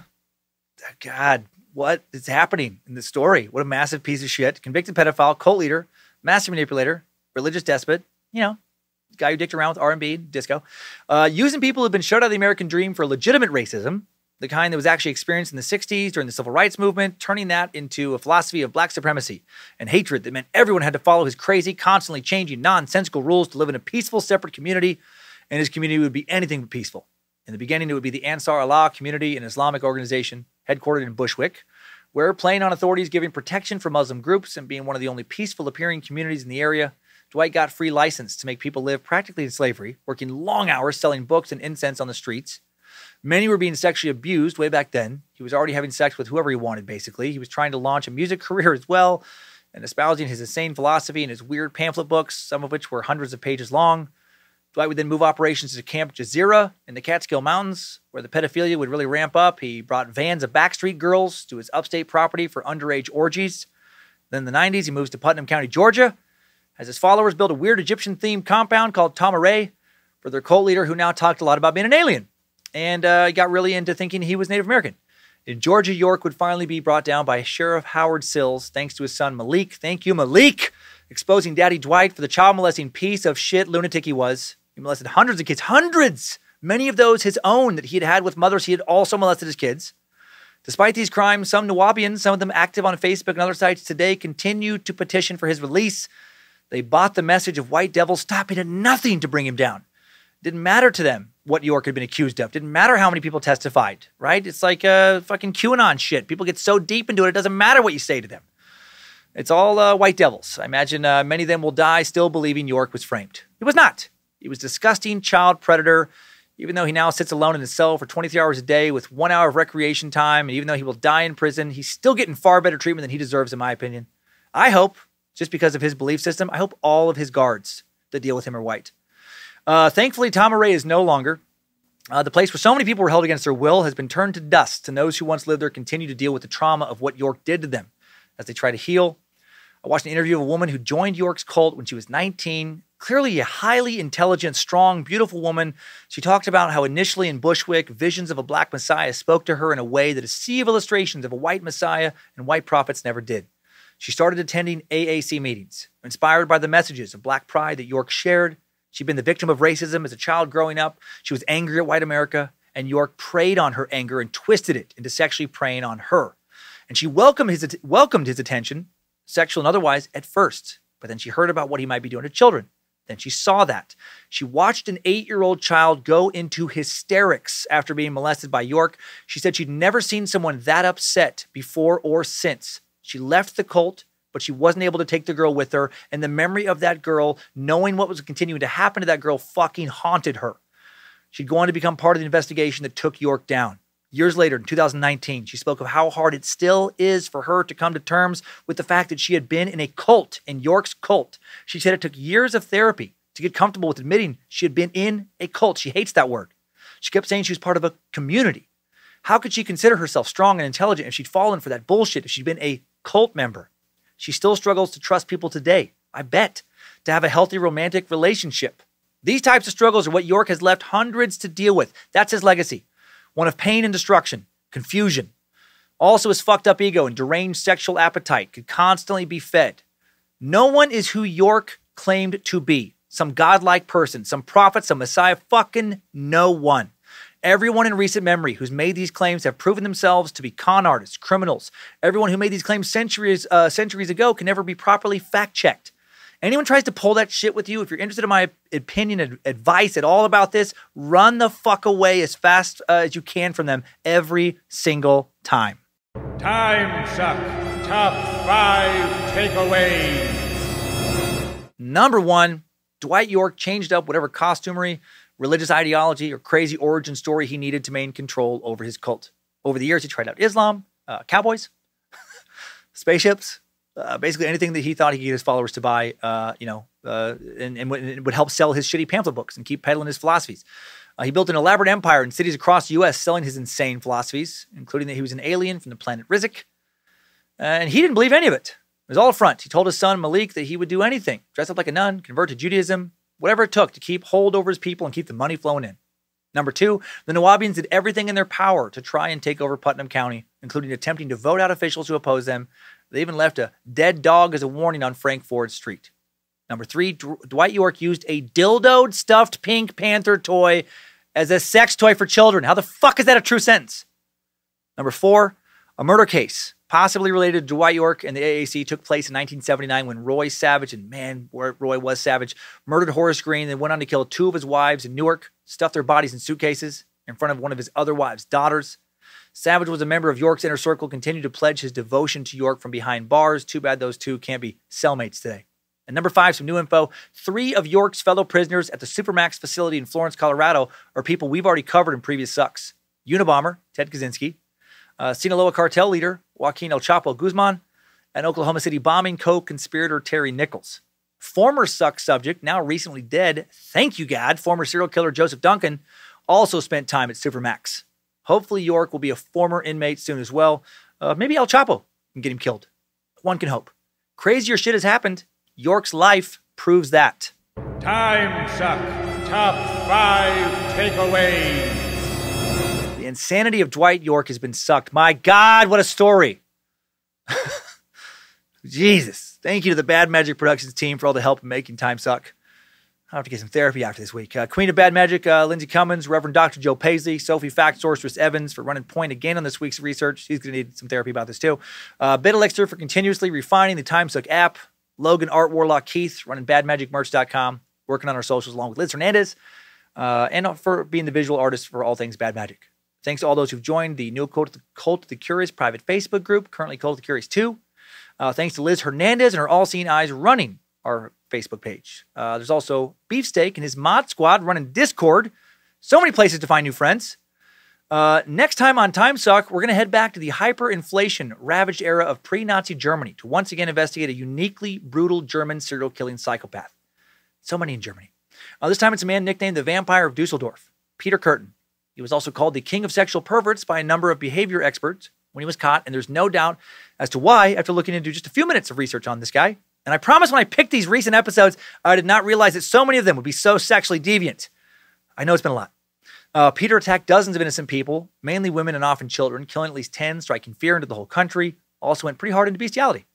Pun not intended, but acknowledged. With a countless number of farm animals. Good Lord. Newspapers and their readers were shocked at this inhuman monster's sheer brutality. They were horrified to learn that some of his victims were toddlers. Peter Curtin wasn't a vampire, but he was a monster. He was obviously a fatally flawed man motivated by an intense sexual desire to see blood gush and squirt out of victims' bodies. Holy horror. He would revel in his crimes to almost unheard of extremes, not only returning to the scenes of his crimes to hear people talk about them, he would even go to the cemeteries and ejaculate on his victims' grave sites. What the fuck? More what the fuck next week. Tough to get more depraved than his horrible waste developments. He also somehow had a wife that he cared for deeply and didn't brutally murder, who was unaware of his crimes until the end. Even some of the worst monsters out there have places in their hearts that are not totally dead or evil.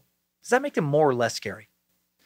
Even after he admitted to being the vampire of Dusseldorf, he presented a nice plan to help her. Join us next Monday as we grab some torches and pitchforks and hunt down the vampire of Dusseldorf. And now let's head on over to this week's Timesucker updates. Updates? Get your Timesucker updates. Military meat sack Nicole White called out a mistake of mine from last episode, Operation Greenup. Allow me to share and explain. Nicole writes, Dearest Master Sucker, first time writing, long time listener, but I've been compelled to write a few times. However, it took you butchering my favorite airplane during the Real and Glorious Bastard episode suck to write. You see, I'm in the military and ironically am a bombardier on the long-flying B-52, or as we call it, Big Ugly Fat Fucker. And unfortunately for your fact-checking, the wonderful Buff was not, in fact, flying during World War II. In fact, it took its first flight in 1952, well after Hitler decided he didn't want to live anymore and graciously ridded us of his presence. Today, we have approximately 80 still in flight, tails built from 1958 to 1962, or 61, possibly 62, and keep bringing them back from the boneyard on a fairly regular basis. Sorry, not sorry for the long post. Love the podcast.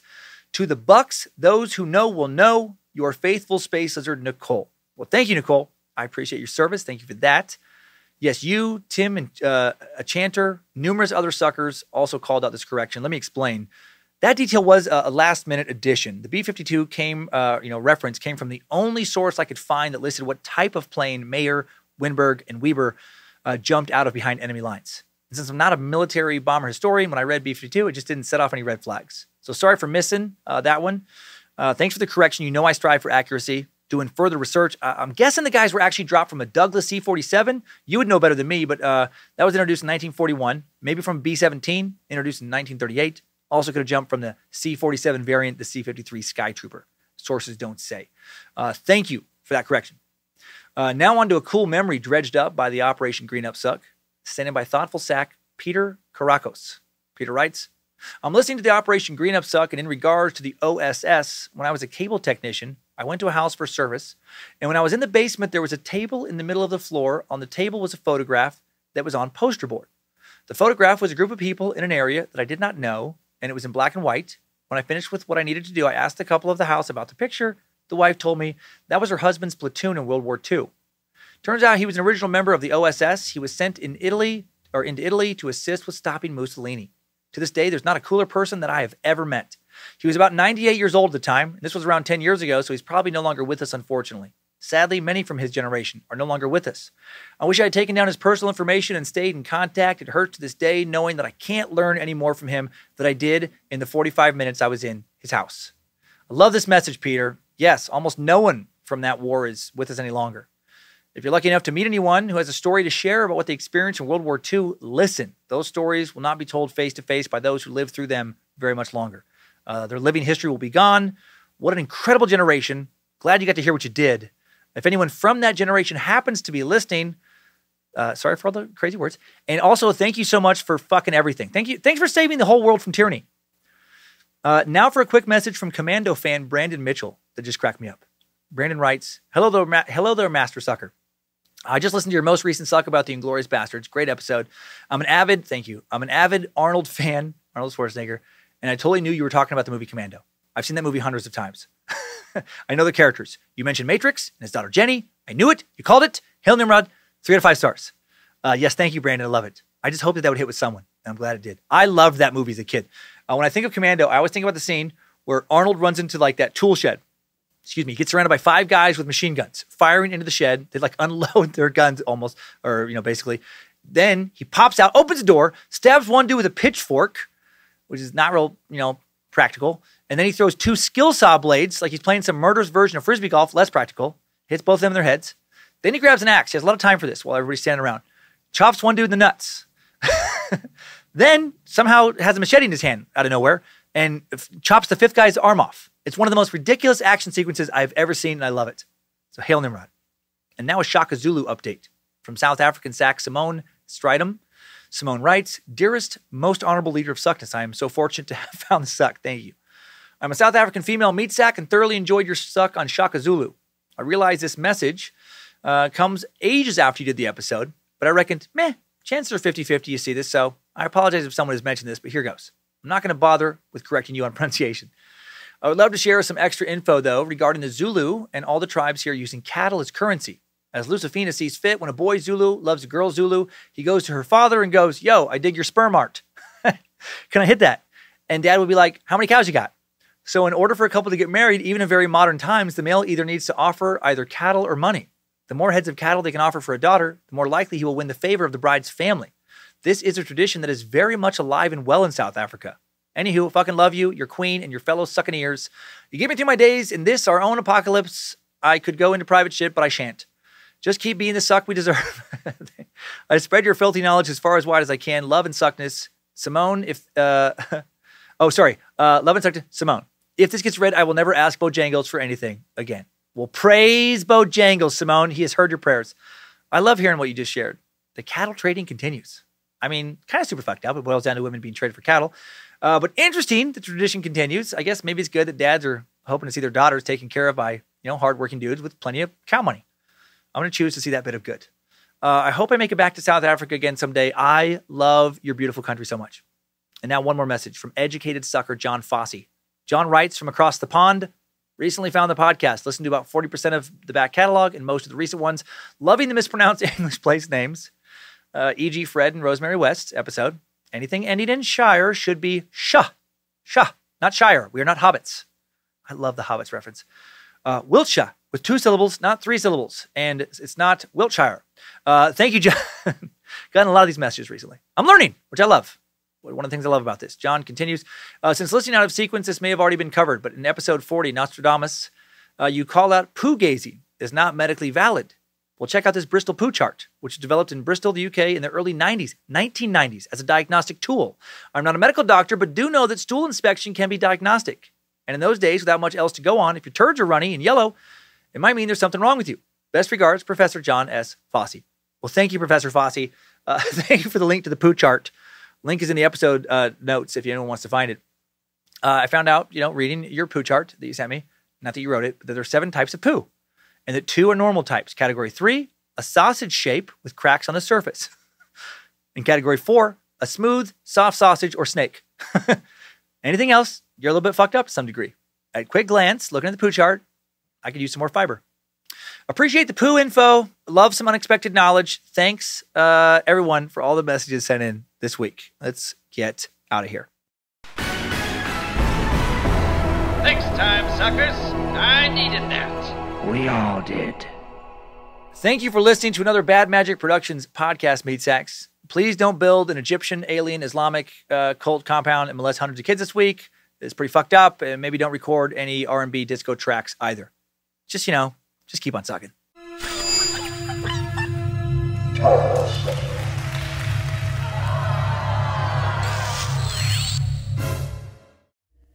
Bad Magic Productions.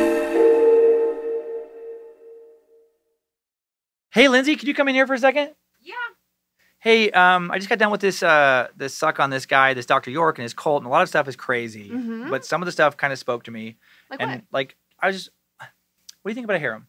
Excuse me? Just like a harem of wives. What if it's God's plan and the Egyptian aliens have decreed it? I don't think so. God, he makes it seem so easy. Nuwaubian bullshit's harder to pull off than it looks. Gosh dang.